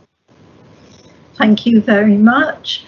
Are there any queries for Councillor Spargo, please? Any questions? Councillor Mould. Hello, Councillor Spargo. Can you just tell me, so how long has the pub been there? I mean, it's not a new build, is it? It's been there some time, I would imagine. It's been there considerable time, yeah.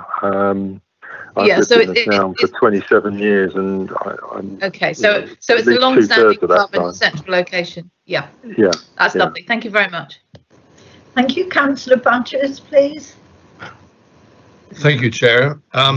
It was only reference to the fact that I believe you said they have a current area they use at the rear of the premises at present, which they're willing to give up on if the roof terrace is passed.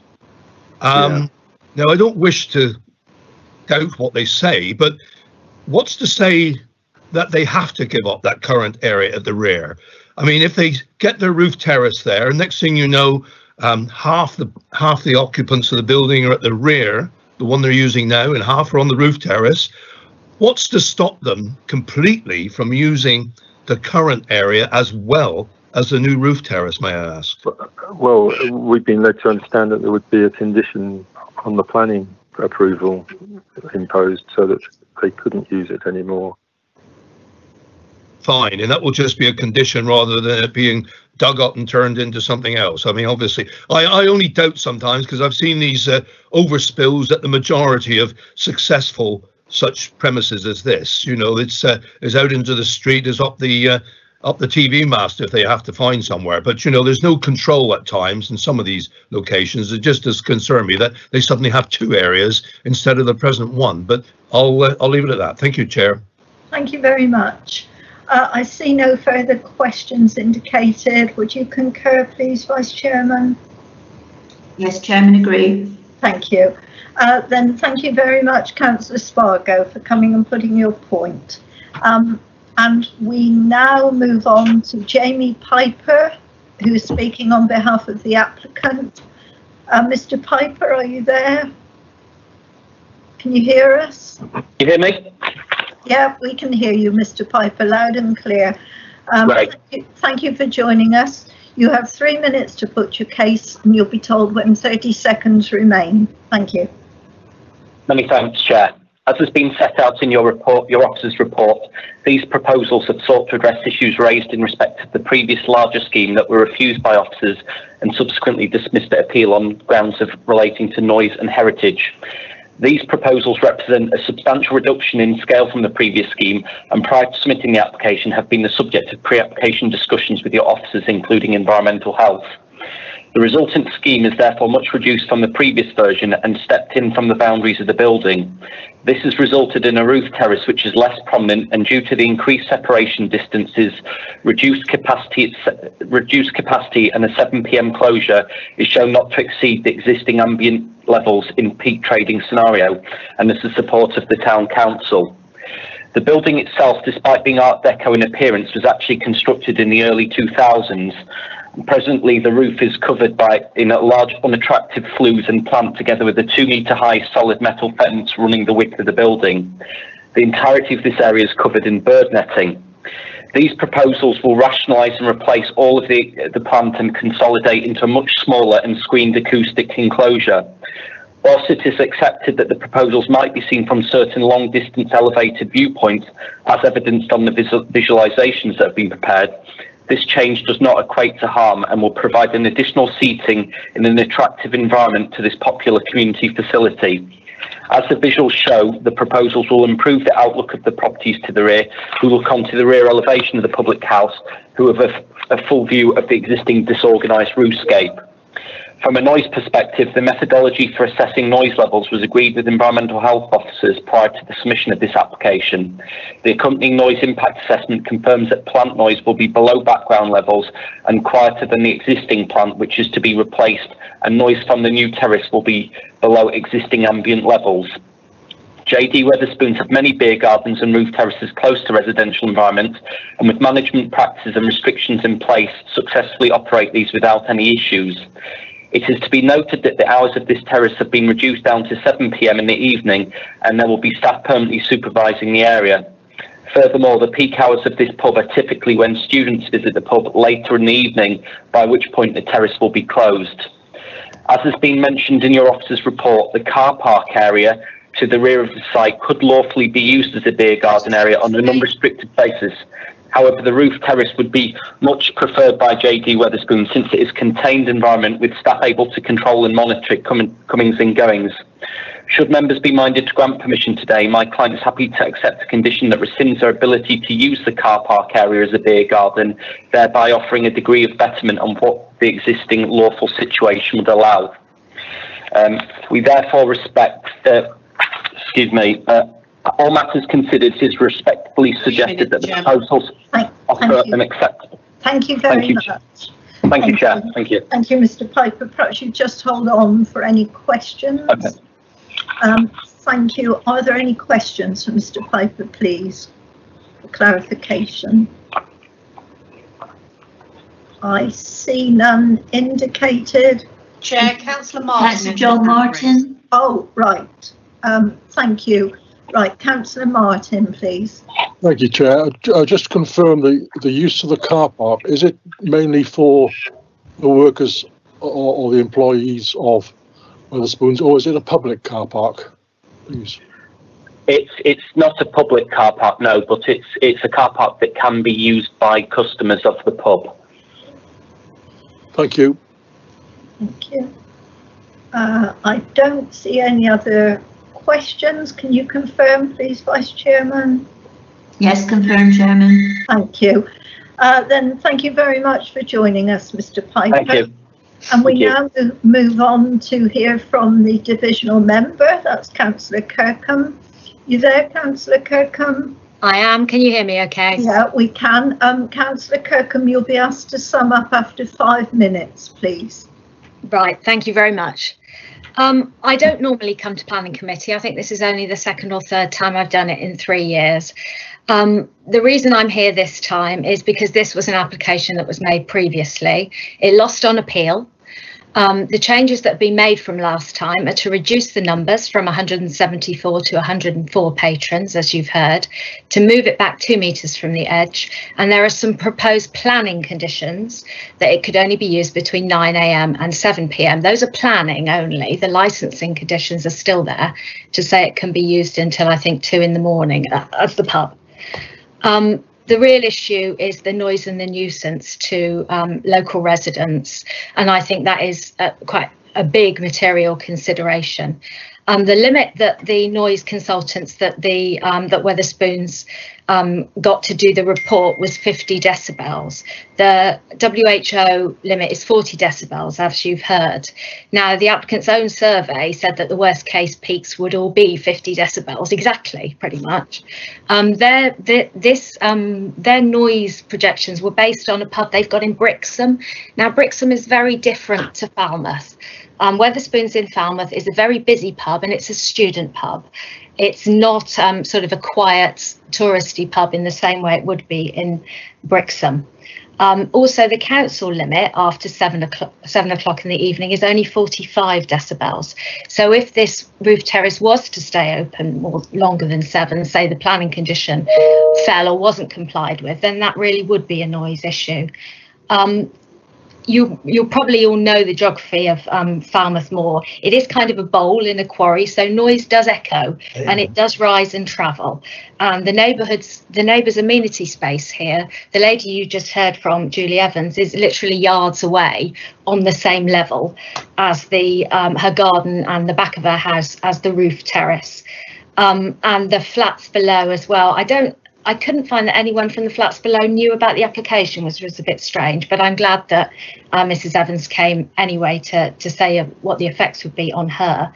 I am also worried, like her, about the roof plants, the 15 new air handling units at the rear of the property, which are right by these residents in Mount Edgecombe Villas.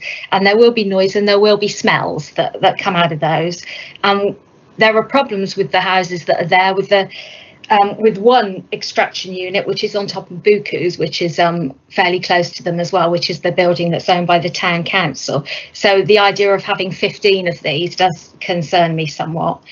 There's also the issue of the lights. Of course, there will be lights up there, which are one of the planning conditions is to switch them off half an hour after the roof terrace closes. So that would be 7:30. But of course, that may not always happen. And there's no awning or canopy over where at the back where the extraction fans will be, which concerns me a little bit as well. I can't really see the massive benefits to Falmouth of having a roof terrace on the top of Wetherspoons, to be honest. I can't see it would provide an awful lot of new jobs or anything like that, but I can see the negatives to the local residents. There was the question brought up about the certificate of lawful use for the car park.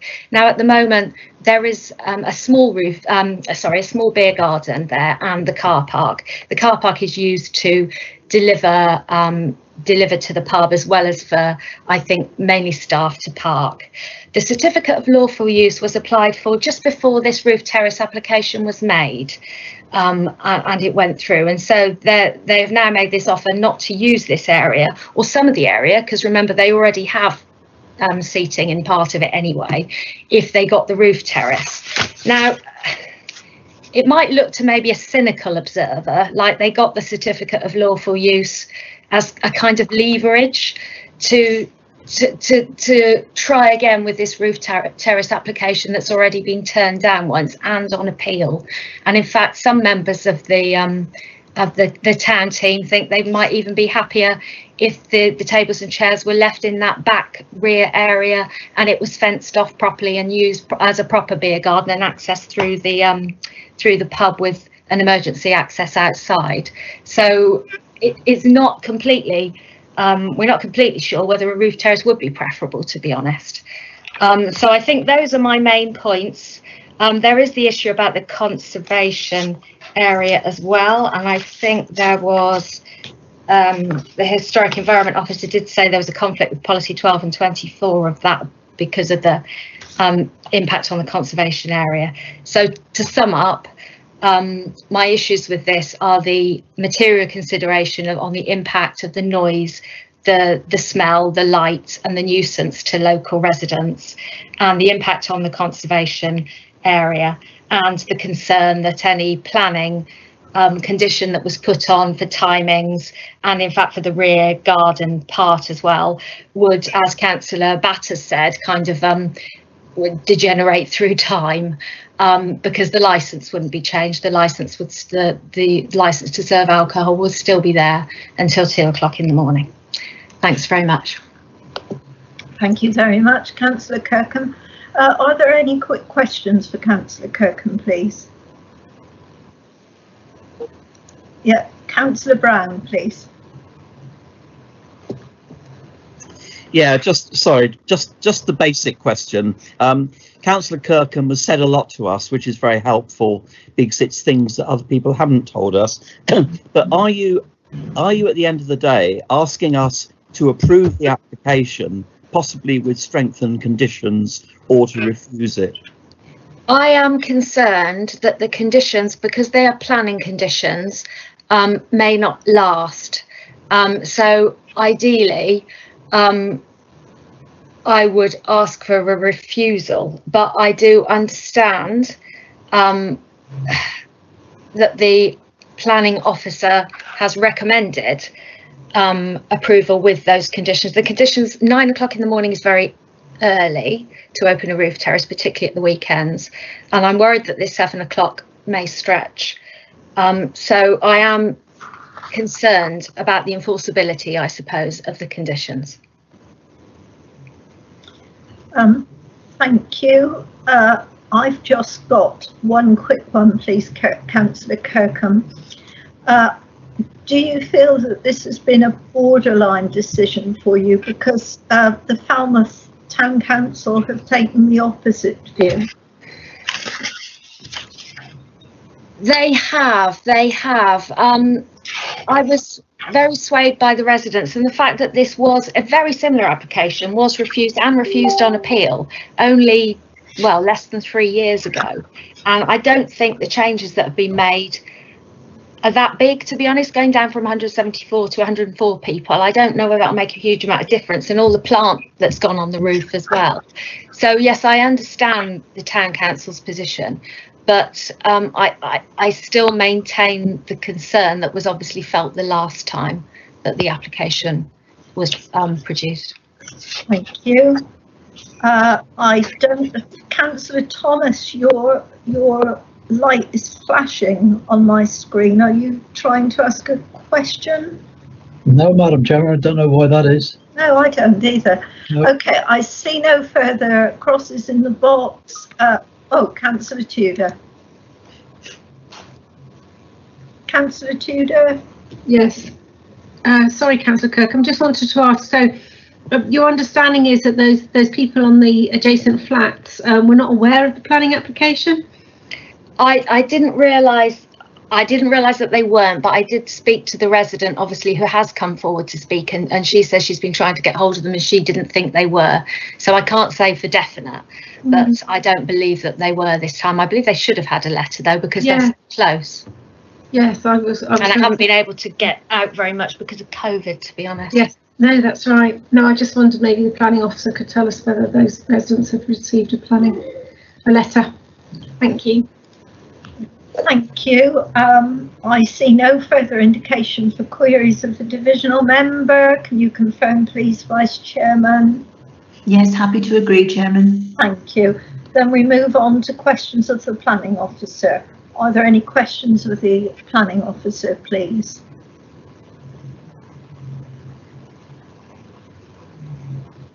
Councillor Tudor. Yeah, thanks. Same question. Did the residents of the flats get a letter? I don't have the information in front of me, but we would have advertised the application in line with our policies. And obviously, bearing in mind the inspector had mentioned those neighbours previously, we've certainly included them in our consideration of the application. So they would have got a letter? Without checking, I don't know if Matt is available and can look that information up for me.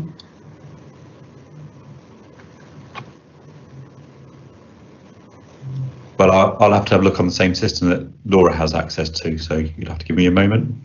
Yeah. Can we come back to you? I'm conscious that we're only on application 3 and we now have several people indicating questions. I'll come back to you, Councillor. Councillor Kenny. Thank you, Chair. 2 questions. Councillor Kirkham has some concern about the conflict between the licence and the planning conditions, but am I right in thinking that the planning conditions would override the licensing? So effectively, if planning won't let them go after 7 o'clock, they can't use the licensing condition. And the other thing is, I noticed the applicant said he would accept a condition that his rear car park wouldn't be used as an overspill garden. Is that a condition we can impose on this application?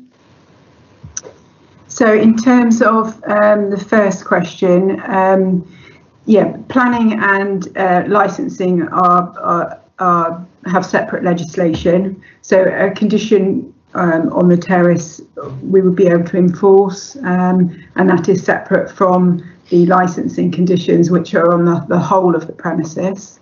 In terms of the condition to restrict them using the rear car park, there is a proposed condition number 7 in the agenda on page 61, which we've added to ensure that that area would not be used for outside drinking and gathering. Can I just come back up, Chair, on the notifications? Yes. There was 20 letters sent out in total, so all the neighbouring properties were sent a letter. Thank you. Right, Councillor, can we be as concise as possible now, please? Councillor Alvey. Hopefully mine's a very quick one.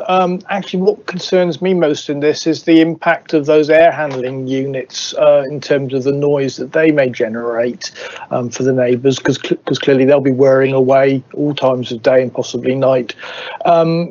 What confidence have we got that the noise level from those air handling units is not going to adversely affect the neighbours? We heard from the resident earlier on who's most concerned about that.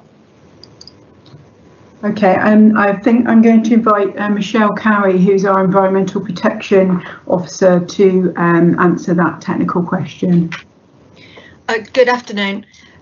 The proposed air handling units, the data that's been provided shows that they will be below background level of noise. That's, of course, as long as they operate as advertised. All right, Councillor Alvey. Not totally convinced, because clearly the noise that a fan might make, and I appreciate that when there are people on the roof terrace, they'll probably drown out the fans, but actually the constant hum of a fan, even though it's below the decibel level of people on a roof terrace, it can probably be more irritating to people living next door to it. Okay, thank you. Councillor Jewell. Yes, Jane was saying that the licence for the terrace is going to be at 9 o'clock, but I've read it says in paragraph 46 9:30. Can we just clarify that it's 9:30 in the morning till 7 p.m, please? Yeah, let me just find, we've got a... Yeah, it's 9:30. Condition 9:30. Yeah, I thought so, because Jane was saying it's 9, so it's 9:30. Thank you. I think Jane was talking about 9 p.m. I think the no, 7 p.m. 7 p.m. on the terrace. Yeah, 9:30 to 7 p.m. Yes. Okay. I see no other further questions for the planning officer indicated. Can you confirm, please, Vice Chairman?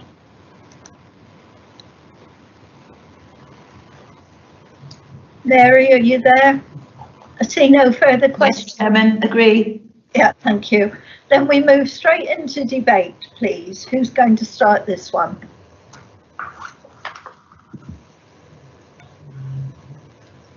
No one. Someone must have a view.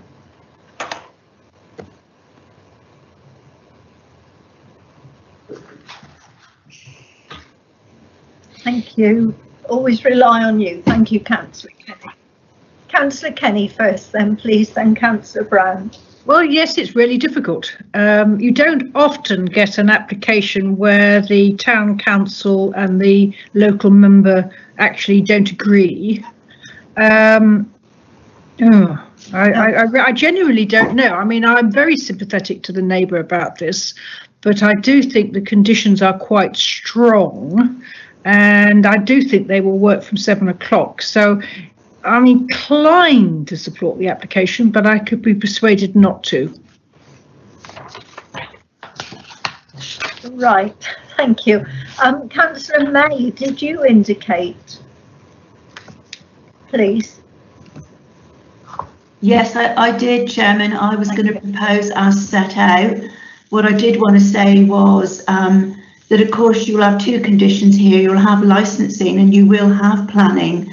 that we'll be able to enforce. Yeah. And also you have background noise, lots and lots of background noise.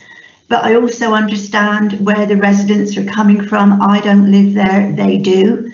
But as we've heard, Wetherspoons has been there for some 20 years. I'm not sure how long the residents there, most probably the ones in Mount Edgecombe Terrace, have been there quite a while. You know, I don't know where that came from. It's not my house. No, it's not mine either. Businesses are looking for a way out beyond COVID. And I know we can't use COVID as an excuse, but, you know, they are being, they're trying to think outside of the box. This is a very well-used pub. And like the officer said, it's where the coaches pull up. And, you know, I know Councillor Kirkham said it's a student place, but I've got a 92-year-old lady who goes there most Saturdays when it's open, of course. They go off and they buy their cards at the end of town, and then they come back to Wetherspoons where her and her son have lunch. And I know a lot of elderly residents go there as well. We all like to sit outside. You know, you've also got those lovely trees there that hopefully will take away some of the noise and the humdrum from the roof. However, it possibly won't for these residents that live quite close. But I think from going from 174 on the roof, members of the public who are going to Wetherspoons down to 104 is quite a big change. And also going from, you know, they've reduced their times as well, which they have to. And if you look at the report, the Heritage Officer, Conservation Officer is saying the harm to the conservation area would be less than substantial. So I know he's obviously going on and mitigating that as well, but I'll finish there. So happy to propose. Thank you very much, Councillor May. Now, I've got a whole string of people wishing to speak on this, but I noticed, Councillor Martin, that you came in as quickly just when Councillor May was proposing. Does that mean you wish to second? No, Madam Chair. No, it doesn't. Right. In that case, I think the fairest thing I can ask is that you raise your hand if you wish to second Councillor May's proposal, please. Raise the hand.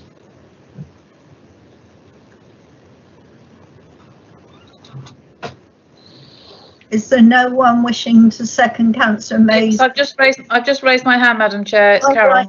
Hasn't come. Ah, yes. You've got two there. You've got two there, Chairman. Councillor Mould, Councillor Mould. I'm happy to second a set out. Thank you.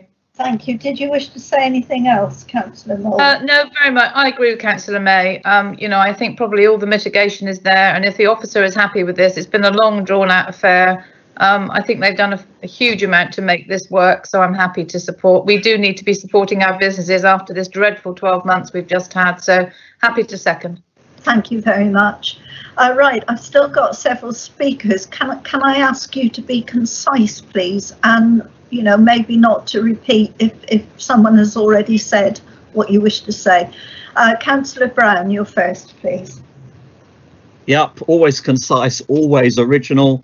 Just 2 points. One is, listening to the objector, I got the impression that her concern, just as much as the volume of noise, is the actual language which is overheard. And I don't know what can be done about that. So therefore, I hope that will make it better. The other point I want to make is that several of us are on licensing committee.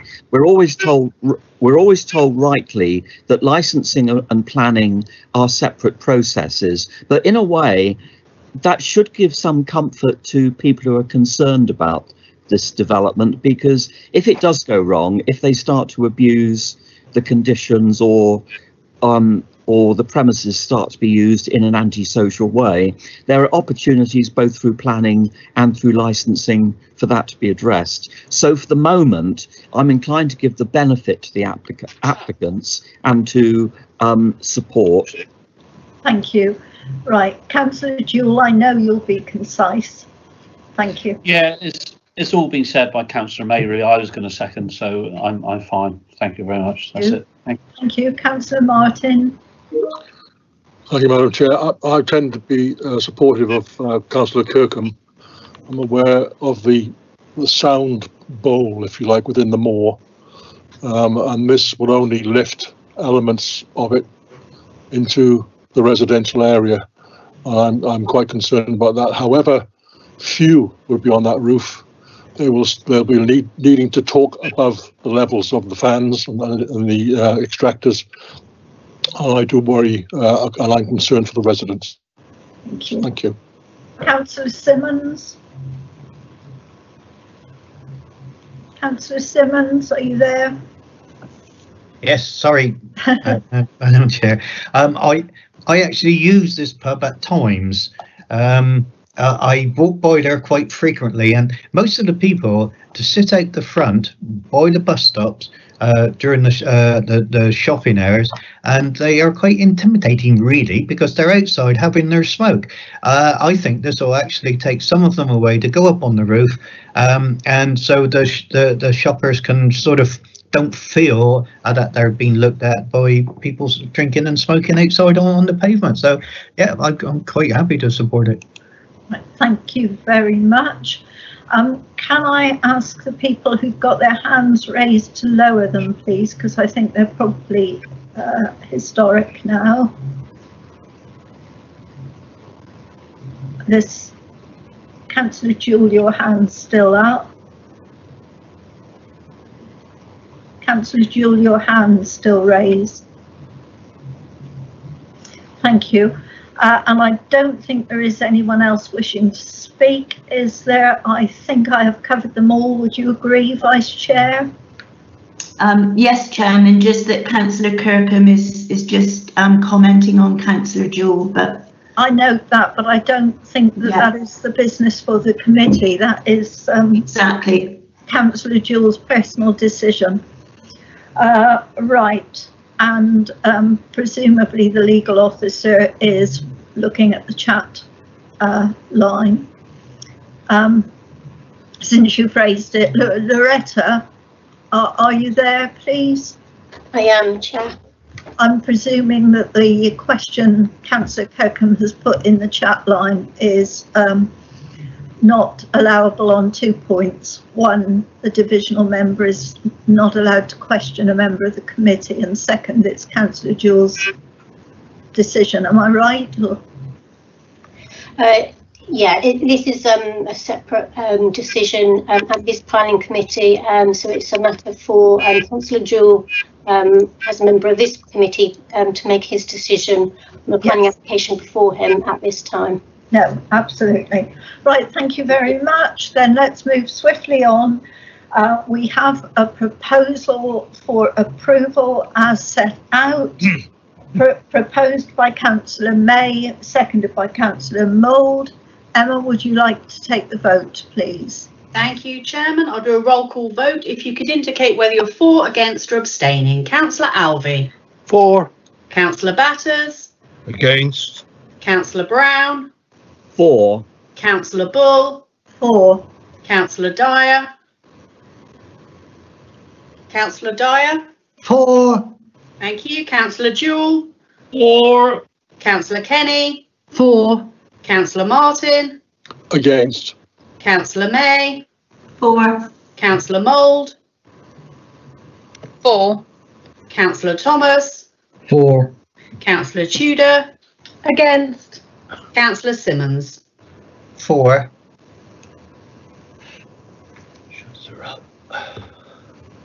Thank you, Chairman. I can confirm that the motion to approve is being carried by 10 votes in favour with 3 against and no abstentions. Thank you very much. Now, the next one shouldn't be too long, and we have to link with the public link, which starts again at 2 o'clock. That's right, isn't it, Emma? So I'm going to go on to the next item, and we will break for lunch after it. So let's hope we can get through it in a reasonably speedy way. So agenda item 4.4, PA 20-03950, Mr. Dan Gilbert, Quaker Cottage, Penstrays, Chasewater, extension of domestic curtilage and construction of double garage with ancillary accommodation to main dwelling within roof space. The planning officer is Neve Ashworth. It's Neve's first time with us, so welcome, Neve. Thank you. Can everybody see my presentation? Yes, we can. Thank you. Okay, so the key issues are the visual impact of the proposal on the character of the World Heritage Site, the access to the site, and the loss of agricultural land.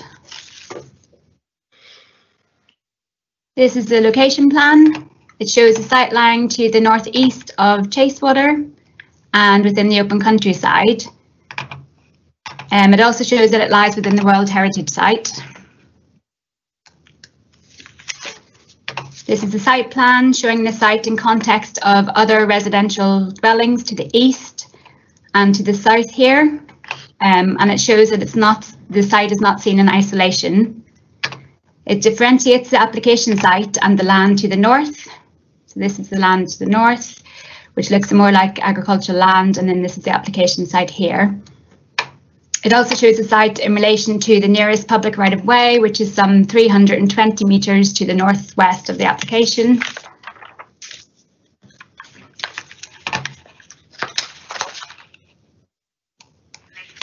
This is the aerial plan of the site, again showing Chasewater down here. This is the block plan. It outlines the proposed boundary treatment along the north, east and west of the site. This would be conditioned to be they've proposed Cornish stone boundary treatment at 900 mil with evergreen planting on the top. This is considered to provide an environmental and visual improvement to the site, and this would be conditioned to be prior to first use of the building.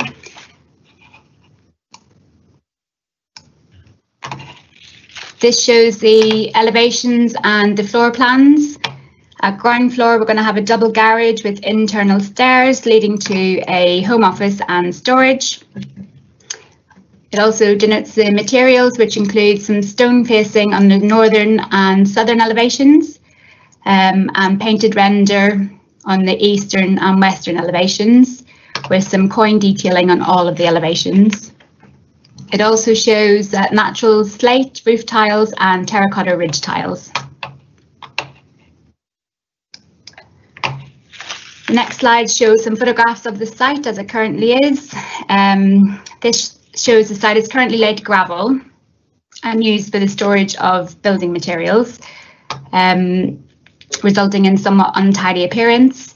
The northern boundary is the timber fencing along here, and the eastern boundary is this untidy, unfinished boundary here.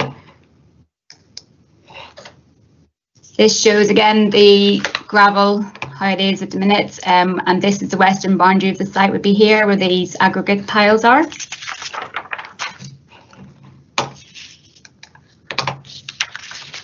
This shows the relationship with the site to the west, which is part of the ongoing enforcement case.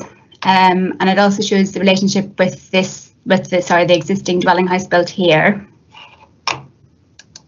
Again, this is a better photograph of the existing dwelling houses. These were approved under planning application PA 17-10840, and this is another photograph of the two dwellings. This photograph shows the existing access into the site, which shows a low-level wall and safe and convenient access into the site. It also shows a double garage on the other side of the road, which would be a similar design style as the proposal. This is the view beyond the northern timber fence, which is showing a field and clearly is different to what is the existing use of the land of the application site. So this brings us to the balance of considerations. The loss of agricultural land would not give rise to any serious adverse impact to the wider area.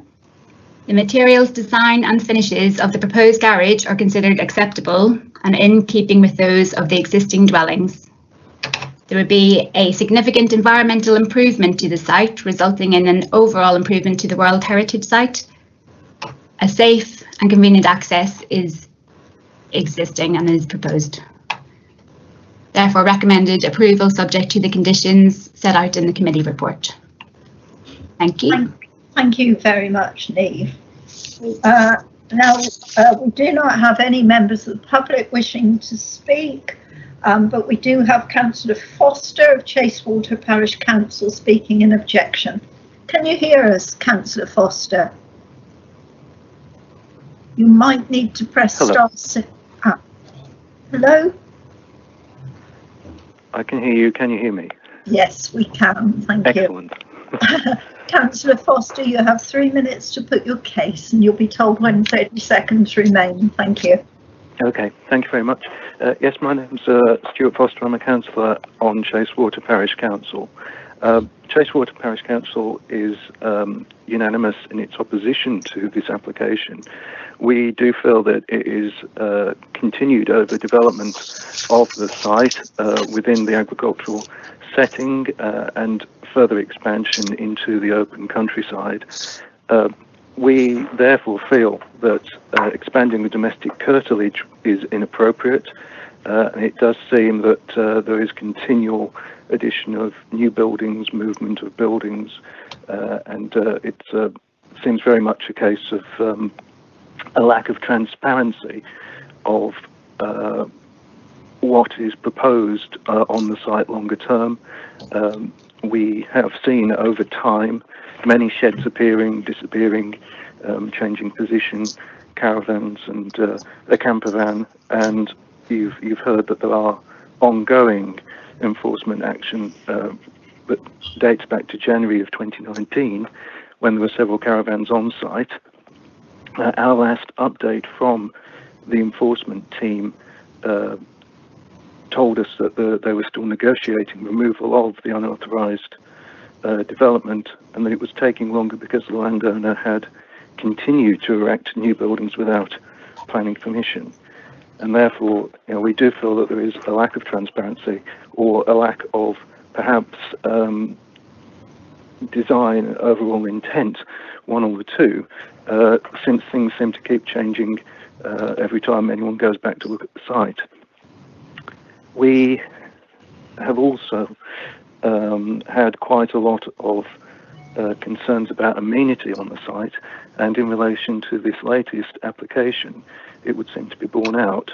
There is provision for parking spaces at the front of the two new dwellings that have been constructed, and yet it seems this requirement for garages proves the point that the original amenity was inappropriate, and that the previous application itself should probably have been deemed overdevelopment. We do feel that it's inappropriate perhaps to be having to decide on this application when enforcement action is ongoing, and it seems difficult to support it because we are losing more and more of the agricultural land, and the site has continued to increase in size. So really, coming round full circle, we are opposed to this scheme primarily on the basis of overdevelopment and encroachment into the countryside. Thank you very much. Thank you very much, Councillor Foster. Are there any quick questions for clarification, please? I see no one's indicated. Would you confirm, please, Vice Chairman? Yes, Chairman, that's correct. Thank you. Then thank you very much for joining us, Councillor Foster. Thank you. Thank you for your time. Thank you. And we have no one speaking in support or nor an agent coming this morning. So we move straight on to the divisional member, who's our very own Councillor Dyer. Councillor Dyer, you'll be asked to sum up after 5 minutes, please. Thank you, ma'am. I have supported Chasewater Parish Council in the request that this be brought to committee because of the really the long drawn out saga, as the Councillor Foster from Chasewater Parish Council said, of caravanettes, camper vans, accommodation while houses are being built, that to a certain extent has confirmed the concerns of Chasewater Parish Council. As one ma'am, and I think everyone will agree, I am an adamant protector of agricultural land, but this site, and I've got to be fair here, as set out, was largely the former farmyard and the farmyard buildings that had degenerated to a certain extent, and as agricultural buildings needed A, tidying up, and B, making them more functional for modern day agriculture than they were. But I can't personally support the loss of agricultural land with this proposal, and I expect there are members that are saying what's come over John Dyer, because he is an adamant supporter of agricultural land. But that does not really apply to this particular site. I think part of the confusion is that Quaker House and Quaker Cottage, as they were in semi-detached positions, and they were both end on to the road that is marked there with the word proposal going across it, which is a fairly significant road. Yeah, that's the one, thank you. And I think the building of two cottages, separate cottages, has made Quaker House and Quaker Cottage two buildings, as to they were virtually one building end on to the road with the proposal written across it. So it's a difficult one. The site needs tidying up. The enforcement issue is going on, and that must continue about the building that is being investigated on site. But I don't think there's a lot more I can say, ma'am. Yes, it's for the committee to decide, but it's not a cut and dried case by any means. And I will leave it at that at this point. Thank you, ma'am. Thank you very much, Councillor Dyer. Are there any quick questions for clarification to Councillor Dyer? Please, Councillor Kenny. Yes, Councillor Dyer, I thought it was a very fair assessment. If there wasn't the enforcement action, would you have any problem with this double garage being built on the what I understand is the yard? No,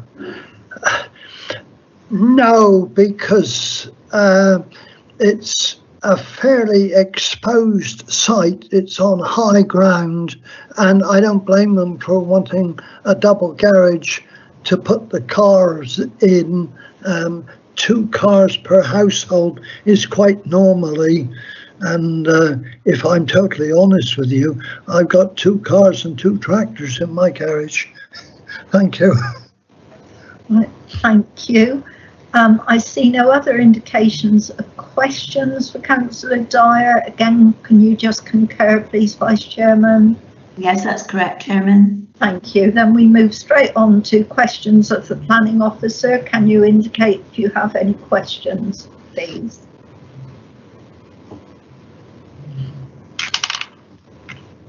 I see no indication. Councillor Kenny. So the enforcement action is completely independent of this application. Is that roughly what's being said? Yes, that's still running. No, sorry. Sorry, Councillor Dyer. It's questions of the Planning Officer now. So Neve, would you like to answer that one? I was wondering that as well, please, how much the enforcement issue should make any material consideration. Thank you.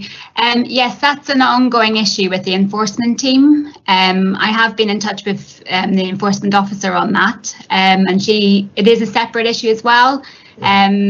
We can make a decision on the planning application irrespective of the decision on the enforcement case.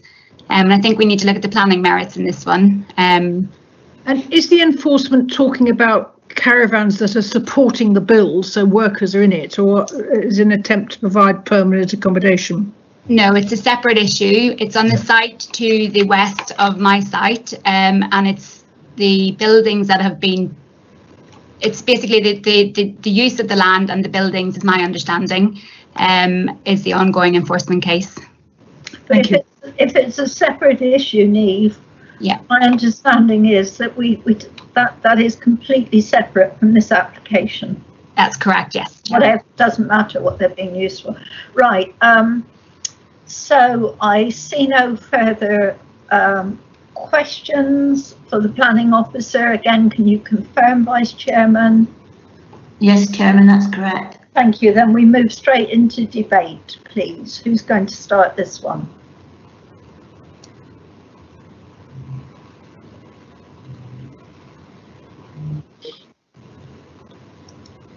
Councillor Kenny, thank you. Councillor Kenny, I think you might be on mute. Right.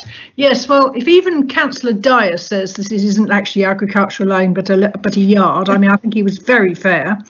I'm very sympathetic to Chasewater Council because of the other problem, but I think we are bound to only look at this one in isolation. And I can't see a reason for not allowing a garage on something which is a yard. So I'm going to propose support as written. But I am sympathetic to what the Chasewater is saying, because it's not good. But I don't think we are allowed to take it into consideration. No, two separate issues. But thank you very much, Councillor Kenny. Can you put an X in the chat box if you wish to second, please? Anyone wish to second the proposal for approval as set out that Councillor Kenny has just made? Could you put an X in the chat box? Thank you very much. And Councillor Alvey, you were first. Would you like to speak?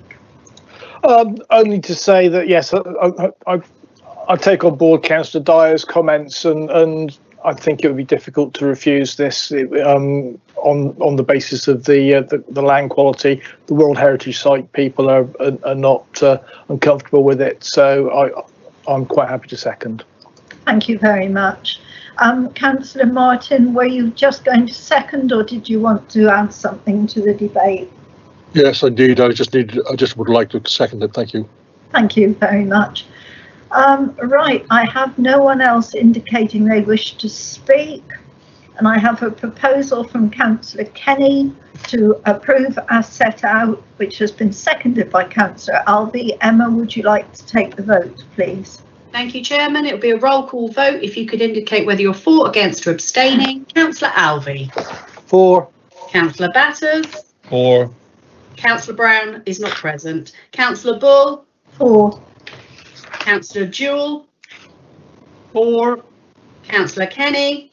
For. Councillor Martin. For. Councillor May. For. Councillor Mould. For. Councillor Thomas. For. Councillor Tudor. For. Councillor Simmons. For. Thank you. Chairman, I can confirm that the motion to approve is being carried unanimously. That's smashing to end on a unanimous note at last, just before lunch. So thank you very much. Right, it is now 4 minutes past 1. Do you want to come back at 1:30, or do you want that extra 5 minutes? People, somebody shout out. Are you happy? 1:30, I'm happy with. Yes, 1:30. Everybody, right. We'll see you back at 1. See you back at 1:30 then. Just a minute, Emma, does that work for you with the link?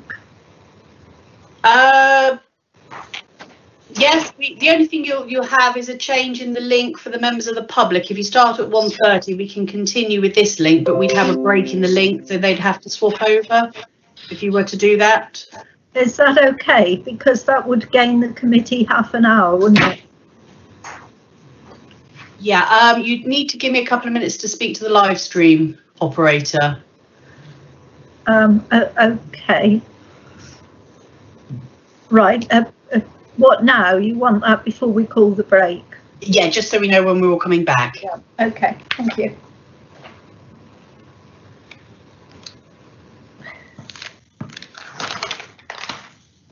Sorry, everyone, but the same question would apply if it was 25 to 2, wouldn't it? So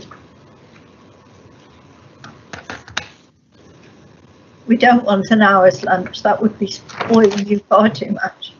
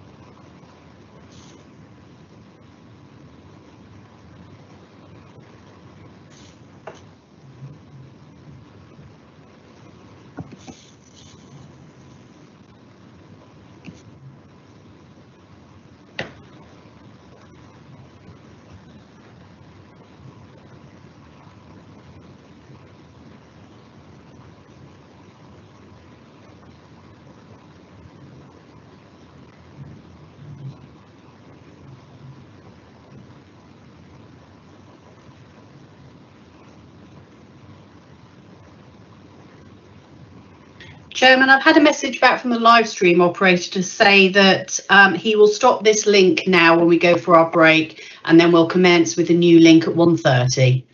Right, okay. Well, I hope that's still time enough for you all. So see you back at 1:30. Thank you. Cameras and microphones off if we could, please. Thanks.